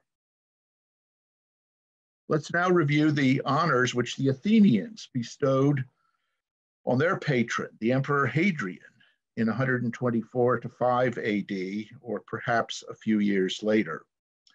They created a 13th tribe, Hadrianese, and a new deme, Antinoes, to honor his teenage boyfriend, and instituted new festivals in their honor.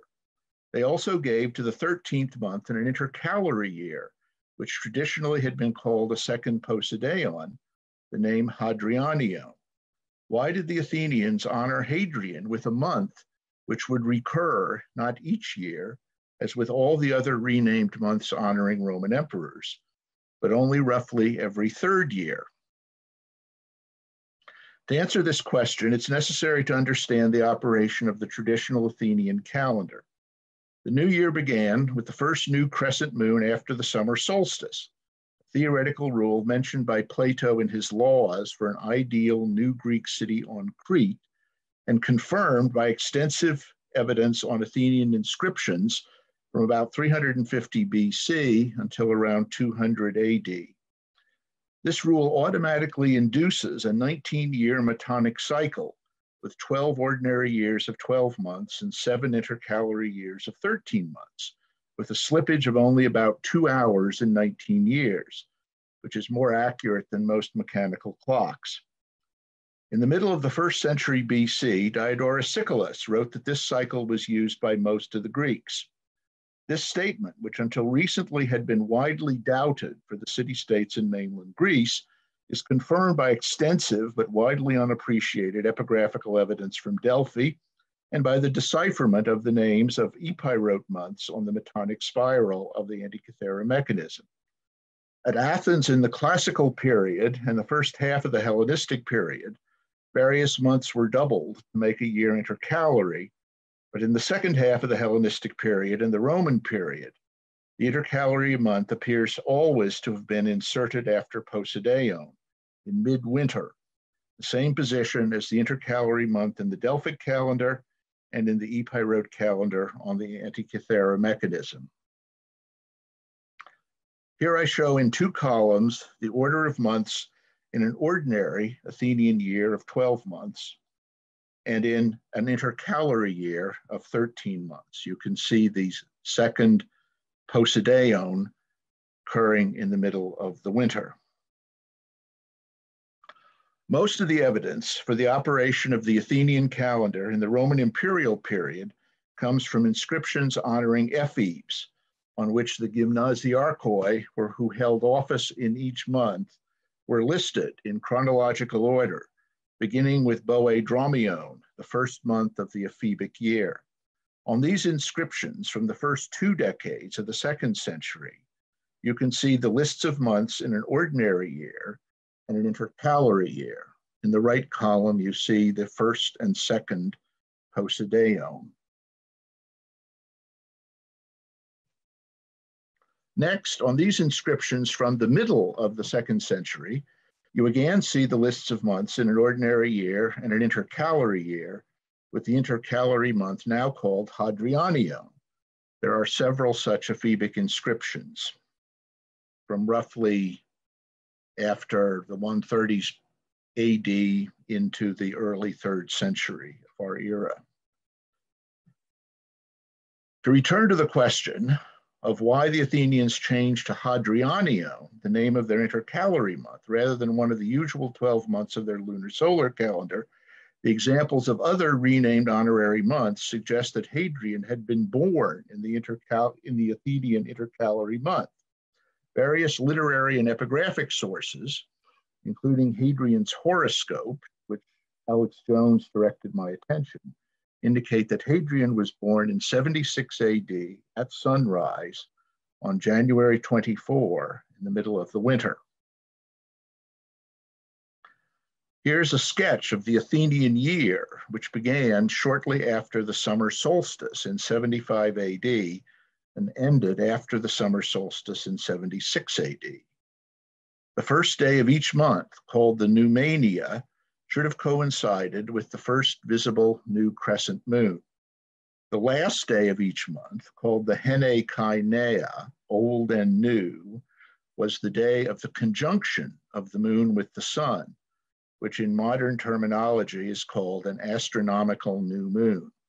Extensive tables with the computed dates and times of such conjunctions and the other principal lunar phases, namely full moons and half moons, from 2000 BC to 400 AD, are available on Fred Espinak's AstroPixels website. You can see that Hadrian was born at sunrise on January 24, the last day of the intercalary month in this Athenian year. Although we can't exclude the possibility that for several decades, the Athenians had been keeping track of the correspondences of the days of their lunisolar calendar with the Roman solar calendar, I think it's more likely that the Athenian date corresponding with the Roman date of Hadrian's birth was computed by an expert astrologer in his court, perhaps Antigonus of Nicaea, who computed the horoscopes of Hadrian's birth and his assumption of the imperial power. Nicaea was one of the capitals of Bithynia, the province where Hadrian had met his boyfriend, Antinous. Using the methods which Hipparchus had developed in the second half of the 2nd century BC, expert astrologers were able to compute accurately not just the days, but even the hours of ecliptic conjunctions of the moon with the sun more than 600 years before and after their own times, as is confirmed by this marvelous example discussed by Grafton and Swerdlow in this article in Classical Quarterly in 1985, which I recommend. So for an astrologer in the 120s AD, determining the configuration of the moon and the sun on Hadrian's birthday about 50 years earlier would have been straightforward. This review of Greek practice in honoring Hellenistic kings and Roman emperors by renaming months, my analysis of the renaming of the Athenian intercalary month as Hadrianion, prompts some further speculation about why some 4 centuries earlier, the Athenians honored Demetrius Poliorcetes by renaming Munikion rather than some other month, Demetrion, and renaming the Hene Kainea, the last day of their lunar months, Demetrios, as is recorded in later sources based on the testimony of Philochorus, a contemporary of these events. In his commentary on the fragments of Philochorus, Jacobi found, quote, the choice of Munikion difficult to explain. I suggest that Munikion probably was the Athenian month which corresponded with the Macedonian month in which Demetrius had been born, probably Artemisios, since there's explicit evidence that the next month, Diesios in the Macedonian calendar, was normally equated with the Athenian month Targalion. Furthermore, motivated by the fact that the Greeks of Asia called the monthly birthday of Augustus Sebaste, I suggest that the reason why the Athenians renamed the Hene Kainea rather than some other day, Demetrios, is that Demetrius had been born on the last day of a lunar month, specifically the month corresponding to Munikion. Thank you for your attention.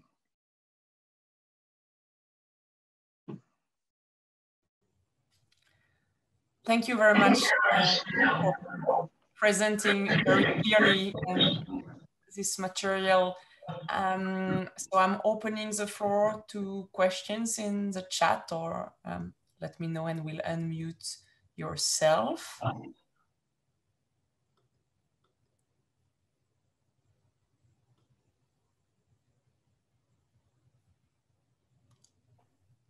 Okay, while we are waiting for question, just a quick question for you about the fact that it's intercalary months for Hadrian and it doesn't come every year.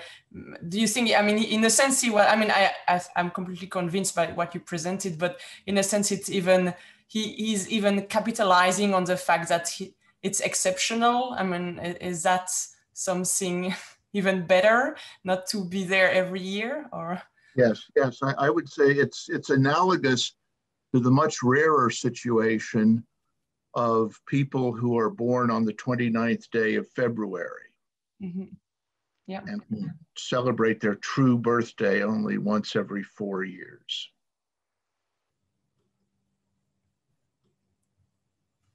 And I should say that the festivals, the Hadrianea and the Antinoea, seem to have been celebrated every year in months which were different from Hadrianion.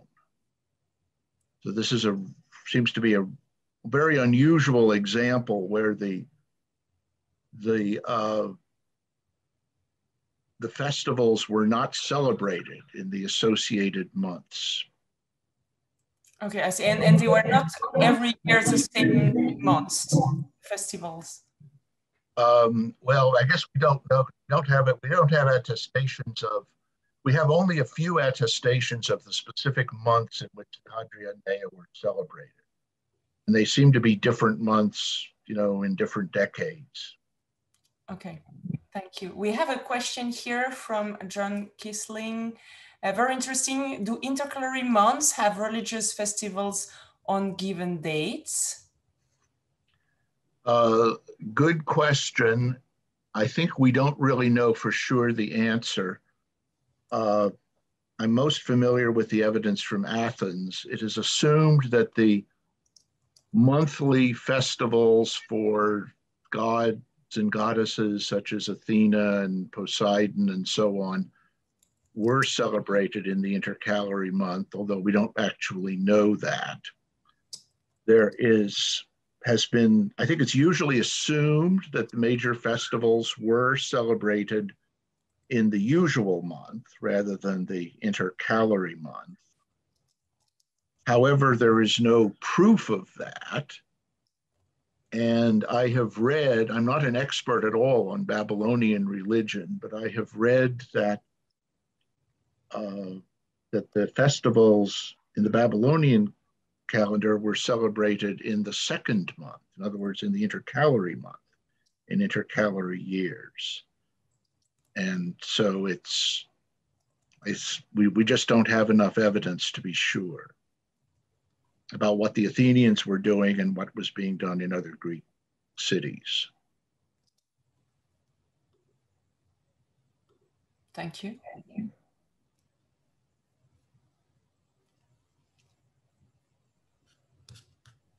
Okay, checking if I missed hands.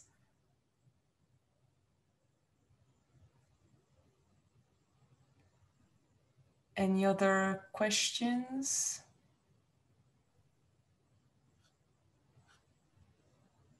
Okay, I think, thank you once again for this talk. Very, very, very interesting. And we will move on to our last speaker for today. Let me find my notes.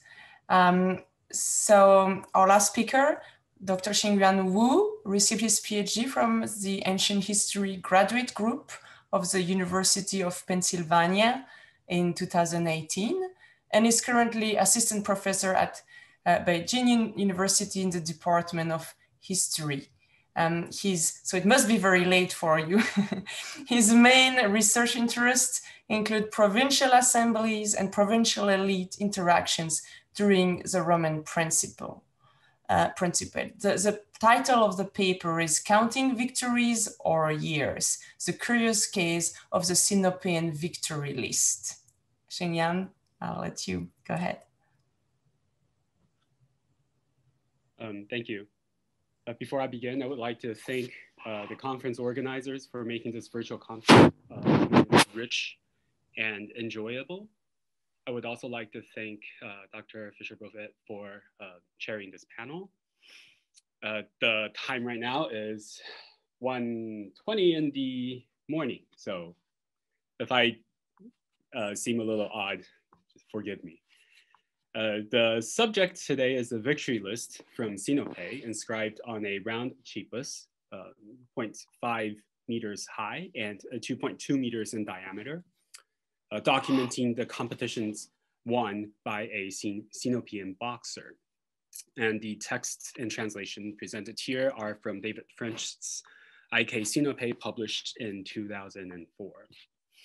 And the contents of the inscription can be visualized here. Essentially, what we see is the successful career of the Sinopean boxer Marcus Ulpius Marcianus Rufus across the Mediterranean world. And how many victories did he win? From French's translation, it seems that he had won a total of 150 victories. This number would include both the 110 victories in other competitions of the half-talent class, and also the East Elastic victories listed ad nauseum above. And this is how Christian Merrick's summation of this inscription in his recent volume on Asia Minor. So 49 victories in 27 sacred games and 110 other contests. Now, what is interesting is that Patrick Goh, in his dissertation published in 2009, counted 198 victories, the highest ever recorded victor in the Mediterranean world. The key difference is that Goh does not include the rho iota in the antepenultimate line, and he did not explain why he deviated from French's reading. And another issue related to the count of victories concerned the dating of this inscription. So Goh wants to see Marcianus Rufus an Adriatic boxer. And if we turn back to Merrick, he wants to see him as a Trajanic boxer. It's just 10 decades in between, but it's interesting. My investigation. Shang-Yun, excuse me for interrupting. There is something, I don't know if with your microphone that maybe you are touching at some point, or I don't know if you can just double check. We hear you, but there is an extra noise. Okay. It's probably me interacting with my desk, which is not a good practice. Okay, that sounds much better now. Thank you. I'm sorry. Okay, so let me just give this another try. And apologies for the noise. Okay, so, right. So where was I? Right. So another issue related to the count of victories concerning the date, and I've talked about how the Hadrianic and the Trajanic seems a little interesting here. And we'll talk about that later. For now, we'll turn to the first 3 editions of this inscription that were produced by Reinach in 1916, Bean in 1953, and French in 2004. All of these are based on autopsies. And I did a tabulation of the different readings between the lines, and the more minute differences can be presented as such. Now, the total number of elastic victories, whether it's Reinach, Bean, or French, all exceed 40. And hence would inevitably exceed the number 150 when added to the 110 in the antepenultimate line. And only Bean's count could make it work. But this is based on a series of difficult solutions. First, he needs to control the total number of iselastic victories that Marcianus Rufus won. And from the squeeze made by French, it is clear that there's really no way to see the letter that he is talking about here clearly. We can't really say if it's really B or it's a beta or an epsilon. So, because, you know, it's, and Bean was able to also introduce another solution, reading a originally smaller Greek numeral alpha under the iota. And from French squeeze, we can barely make out the rho and really just very difficult with the iota. So we cannot really say for sure whether Bean actually saw the alpha, and we can't really be sure if there's an iota. So I tried, so this is the extent of my Photoshop skills. I tried to use different colors to see if it looks weird. There may be a rho, and the iota is probably gone. But we need to ask whether the rho and the iota was actually there, considering that both letters were read by Reinach and Bean, the first being a century before this squeeze, and the second being 50 years or so before the squeeze. We may assume that the condition of the stone has deteriorated significantly over time, and hence the invisibility. In any case, from what the squeeze tells us, French texts need at least to dot the rho and the iota, which perhaps could be improved later on. Now back to the count. Why would Bean want to reconcile the numbers at all? It seems that he had an entrenched assumption. So the rho and nu is surely the total, he says. Reinach did not make that assumption because his reading mixed up the positions of the rho nu and the rho iota and instead restored Andrianti. He proposed Andrianti or Patris, something like that, along the lines of that. And the question is, should we continue to make the same assumption that the rho and the nu represents the total number of Rufus victories? Given the damage observable from the squeeze taken by French, there's even more need to take a step back and state this assumption. If the letters rho iota exist, then rho iota must be the total of half talent victories, not rho nu, and this would be against Go's reading. And assuming that rho iota exist, just so whether that they're too faint to see, then we need to ask, what does the letters rho nu mean? Because now it's a number that cannot be reconciled by simple arithmetic. So I set up a heuristic test using a PHI database to see whether there are other victory lists that count the total of iselastic and prize victories. And using the contests from Marcianus Rufus's list as counting or providing a summation of as keywords, I compiled a list of 209 inscriptions, and among these, 145 inscriptions show no effort in counting or summing up the number of iselastic or prize victories, but 64 show traits of counting or summing up of victory totals, as the example here shows. So the closest to a full tabulation of how many victories an athlete won is I Napoli 49 for the famous wrestler Marcus Aurelius Hermagoras. He won 29 sacred competitions and 127 prize competitions. And they laid it all out, but they did not add it up. So the two numbers together give a total of 156, but that's not here. The second example is the list for Titus Flavius Metrobius from Iassos. And the iselastic games were introduced by the single participle Nikisas. And at the end of the inscription, there is a summation of 120 other contests that were not necessary to mention in full detail. So the two individuals here also happen to be the top 3 most successful athletes in Go's list. So Go tried to make a list of all the most successful athletes that we know of in the ancient world, and they don't add the total, they just list out what's there. And so that's interesting to me. And the third example, the last one, is from Tiberius Claudius Callimorphus, which represents the majority. The layout represents the majority of the 64 inscriptions that try to sum up or count victories.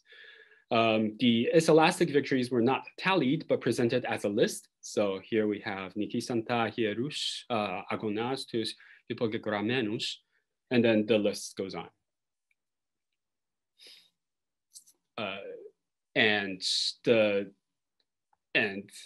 So in other words, the preliminary survey here suggests that adding iselastic victories to prize victories was not the standard practice in the ancient world and when they're trying to make a victory list.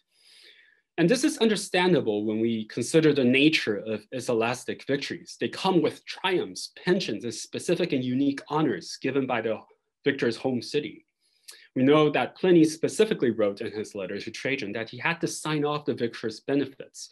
What Marcianus Rufus' victory list then amounts to is essentially a complete expose of what sort of benefits he should be receiving from the city.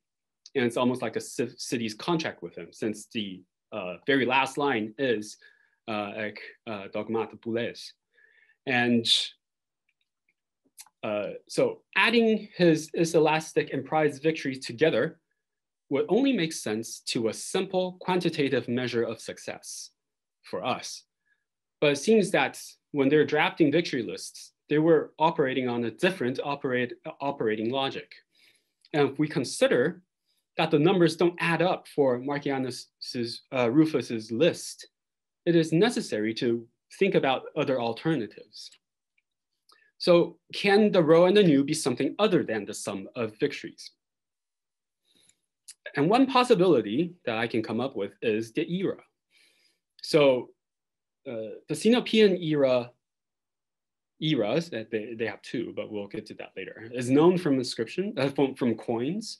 And the epoch seems to be 46/49 BCE, when Caesar sent veterans to Sinope and made the city a colony.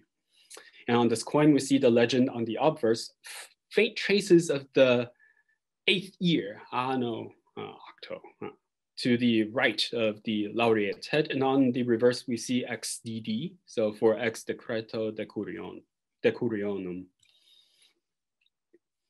The same combination continues. So the anno plus the XDD, this combination continues down to the reign of Gaius before XDD is dropped from the remaining of the Sinopean series that run to the reign of Gallienus. And there are two hurdles to this interpretation. The first is that the Sinopean era is not attested at all on Sinopean inscriptions, only on coins, at least from the inscriptions that we know of, that French was able to publish and document and publish. That includes also David Robinson's work. We don't have any Sinopean inscriptions in inscriptions. And the second hurdle is that the normal chronographic practice among Greek cities in Roman Asia Minor and the Greek world in general, and we have seen that in the earlier presentations, is to use the genitive itus or the dative to ete before we're sort of bracketing the Greek numerals when the concept of the era is specifically invoked. At the very least, before the Greek numerals, there has to be a preceding article to in the dative. That said, that's the normal practice. That's the commonly seen practice. That said, we can find nice examples of eras used without any of those, without the to ete, without the itus. So the first example is a dedicatory inscription drafted by an official from King Rhoemetalces' court. So he is the king of the Bosporan kingdom in the Crimea. And the second, also from the Crimea, is from a cultic organization. So what I'm getting at here is these are all official or at least social organizations that are using this practice. It's not just a individual person who forgets to write it down or something like that. It's acceptable, at least in the Black Sea world. Right? And the third example is perhaps very interesting to me because it's from ambassadors from the city of Amastris. So Amastris is in the same province as Sinope in Bithynia et Pontus, just about like 150 kilometers west across mountainous terrain, but still, if you ride by boat, it's quite close. So Amastrian ambassadors went to the Bosporan kingdom and then they set up inscriptions. And they, in one example, they don't use any of the Etei or the Itus to mark the date. So let's get back to the Marcianus Rufus inscription. Now the problem here is that in these examples, the simple Greek numerals are always followed by the name of the month. So that's pretty regular. Here, after the Greek numerals, we don't know if there is a month name to it. It's so damaged. And this is probably what the stone looked like when Reinach and Wen Bin saw it and documented it. It's not very strong evidence, I agree, but here is something that is absent, and to me, that's sort of interesting. And hypothetically, if Rho and Nu are indeed letters of the Sinopean era, then what would the year be? So I'm just taking a leap of faith and say, perhaps this is, and if it is, what year would it be? Would it be strange? Would it be out of context with the contents of the inscription? And we get back to the two Sinopean eras. So during the Severan period, a new era was put in place with an epoch of 70/69 BCE. And this would not work for our year, for our Rho and Nu, because the end result would be 80 CE. And that would be before the revival of the Capitolian Games by Domitian in 86 CE. So that's not possible. What about the earlier era, the one that's used before the Severan period, that starts from 46 to 45 BCE? Well, that would put the year in 105 CE, so squarely in the Trajanic period, which is, to me, it's a nice coincidence, right? So to conclude, if the arguments set out in this paper can be accepted, then Merrick's interpretation is the most likely. In the time of Trajan, there was a Boxer, Marcianus Rufus, etc.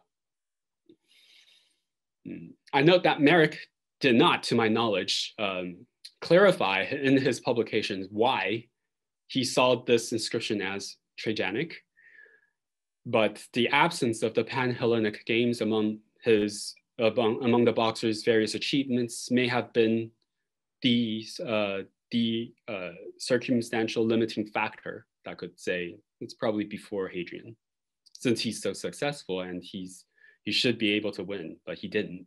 It must be that there was no Panhellenia yet. I guess that's the assumption. While this paper hopes to provide an alternative possibility that could further confirm Merrick's assumptions, given the significant damages observable from the squeeze evidence, along with other inhibiting factors, such as the lack of evidence for the use of the era in Sinopean inscriptions, and the absence of references to the year or the month, I submit that significant problems remain, and I welcome any comments or suggestions. Thank you.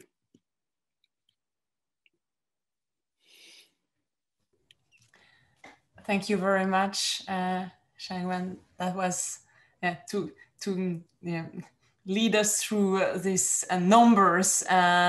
Any questions? Once again, you can write in the chat or let us know and we'll unmute you.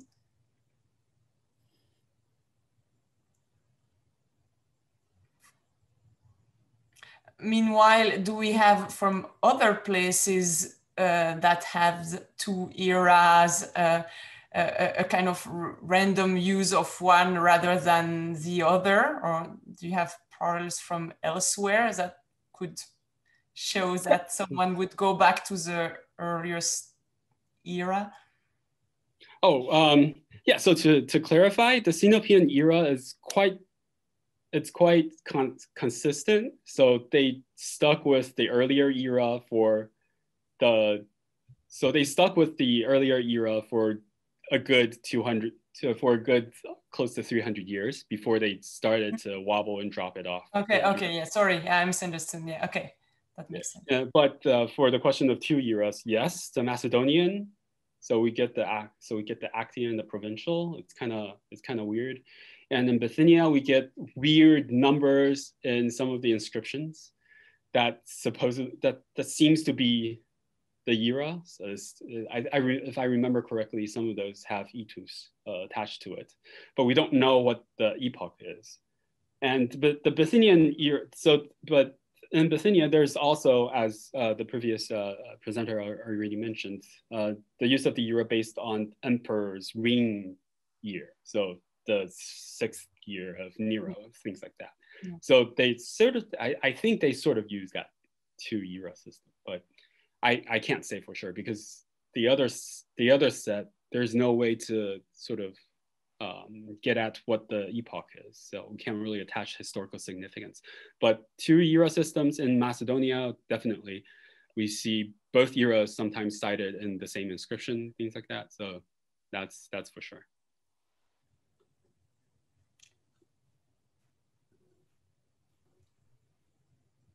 Okay, I'm checking if I'm not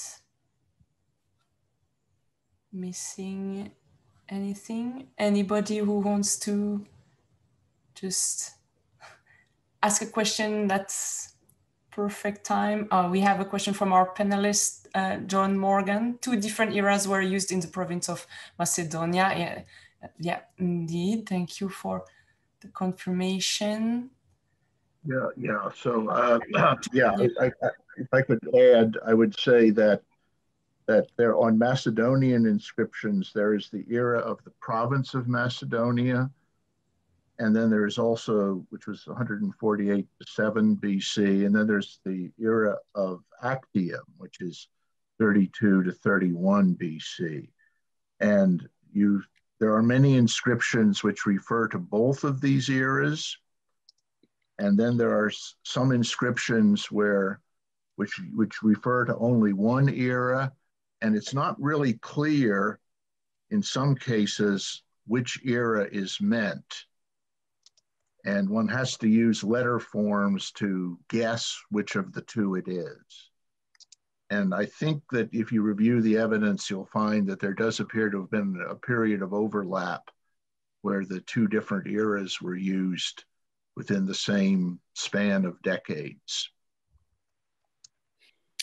Yeah, so Todd has treated the Macedonian era to perfection, or at least people sort of say that's good enough. But exactly when and why would one use a specific set of eras is the question. And I guess Hatzopoulos would have much more to say because the so-called the provincial era has a sort of an ethnic importance attached to it and sort of speaks to identity questions and things like that. So probably we can also look towards that direction with eras in Asia Minor. So Wolfgang Leschhorn did a lot of work on that. And for Sinope, it's very interesting.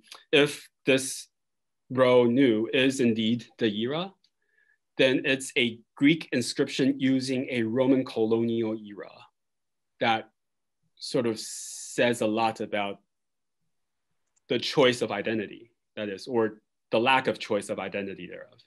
They can't really choose a era of 70 BCE that sort of talks about Roman conquests, Bithynian Pontus being annexed into the Roman Empire. So Amastris used the 70 BCE era, right? And if Sinope cannot use the 70, or was forced to not use the 70 BCE era as other cities in Pontus would like to, then that speaks a lot about identity issues. But again, we have to latch a lot upon whether the row nu is indeed an era, and that's the question here.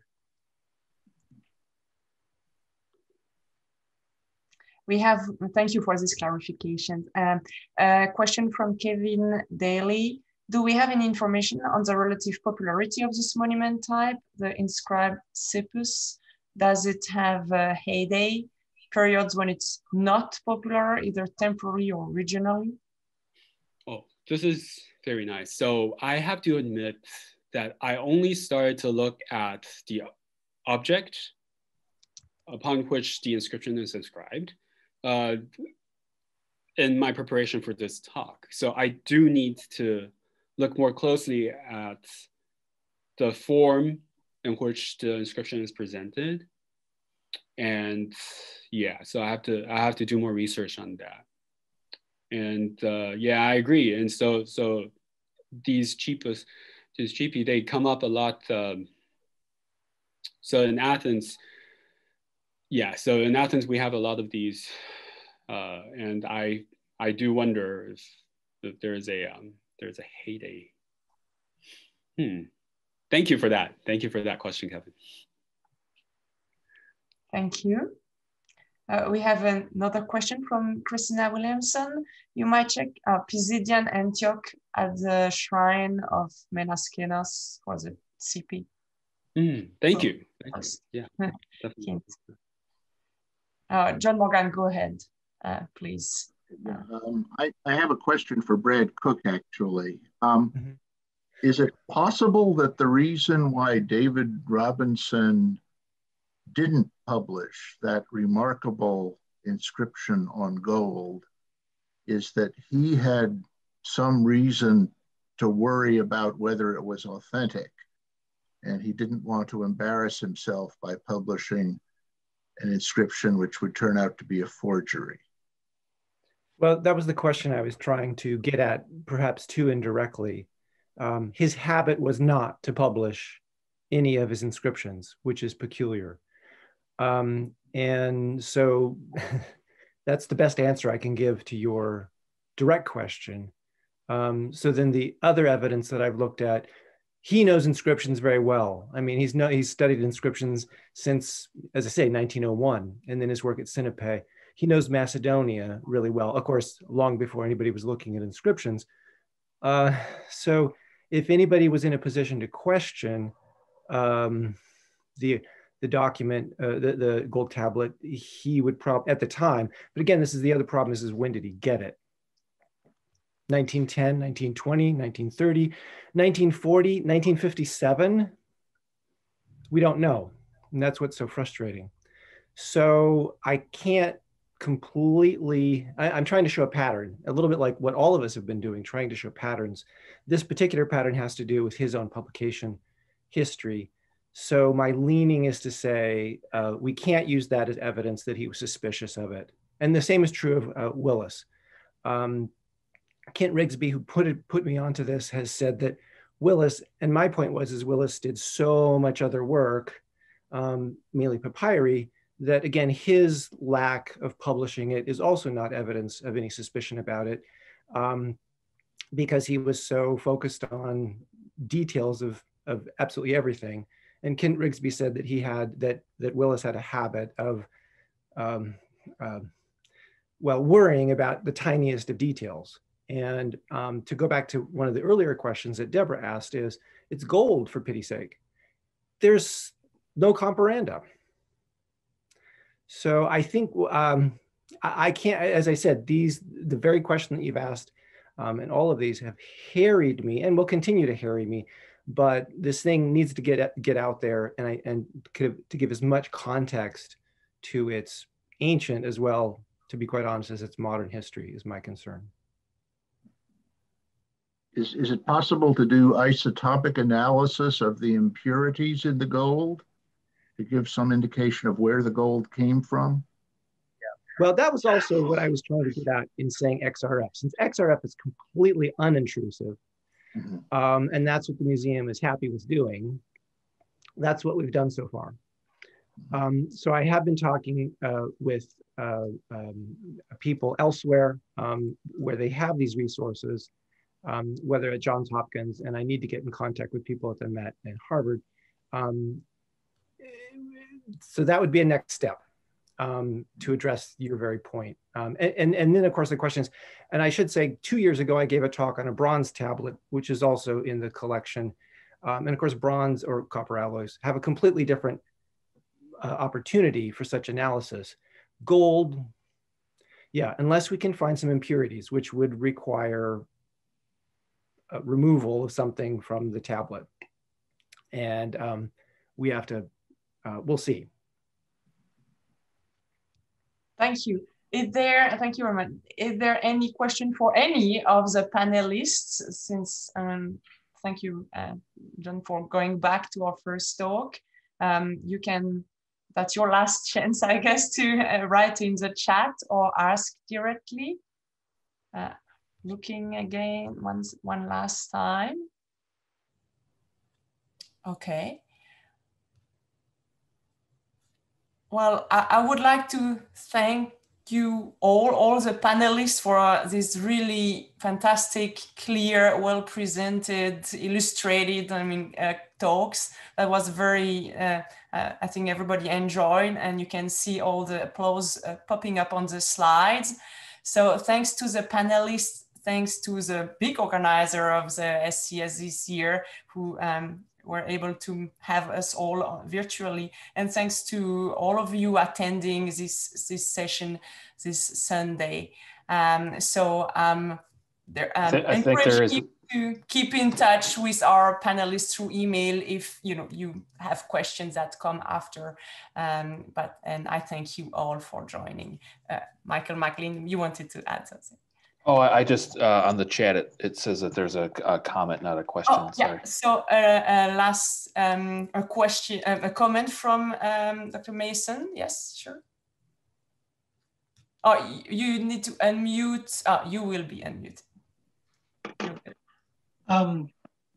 Just tying my paper into some of the others, I was very struck with how Pontus, Bithynia, all of this is, and note that my person was quaestor in Bithynia Pontus before his praetorship. And secondly, to note that in the list of victories, we have several victories in the Balbileia in Ephesus, and that is Julia Balbila's grandfather, who was honored with games in Ephesus. So these are just points I wanted to add to the discussion. Thank you.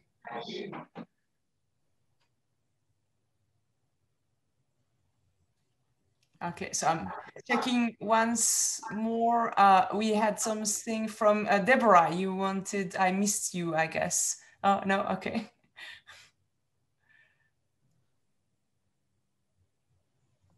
Okay, any other comments on each other, comments or suggestions, questions?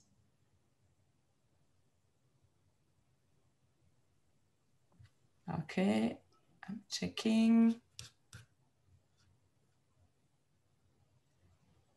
Well, if not, I guess we just finished 5 minutes earlier and we are giving to let the room occupied by the next group. I thank everybody once again for this wonderful panel and for the journey through the ancient world. Thanks again to everybody. So, and see you next year, I guess. Bye-bye. Bye.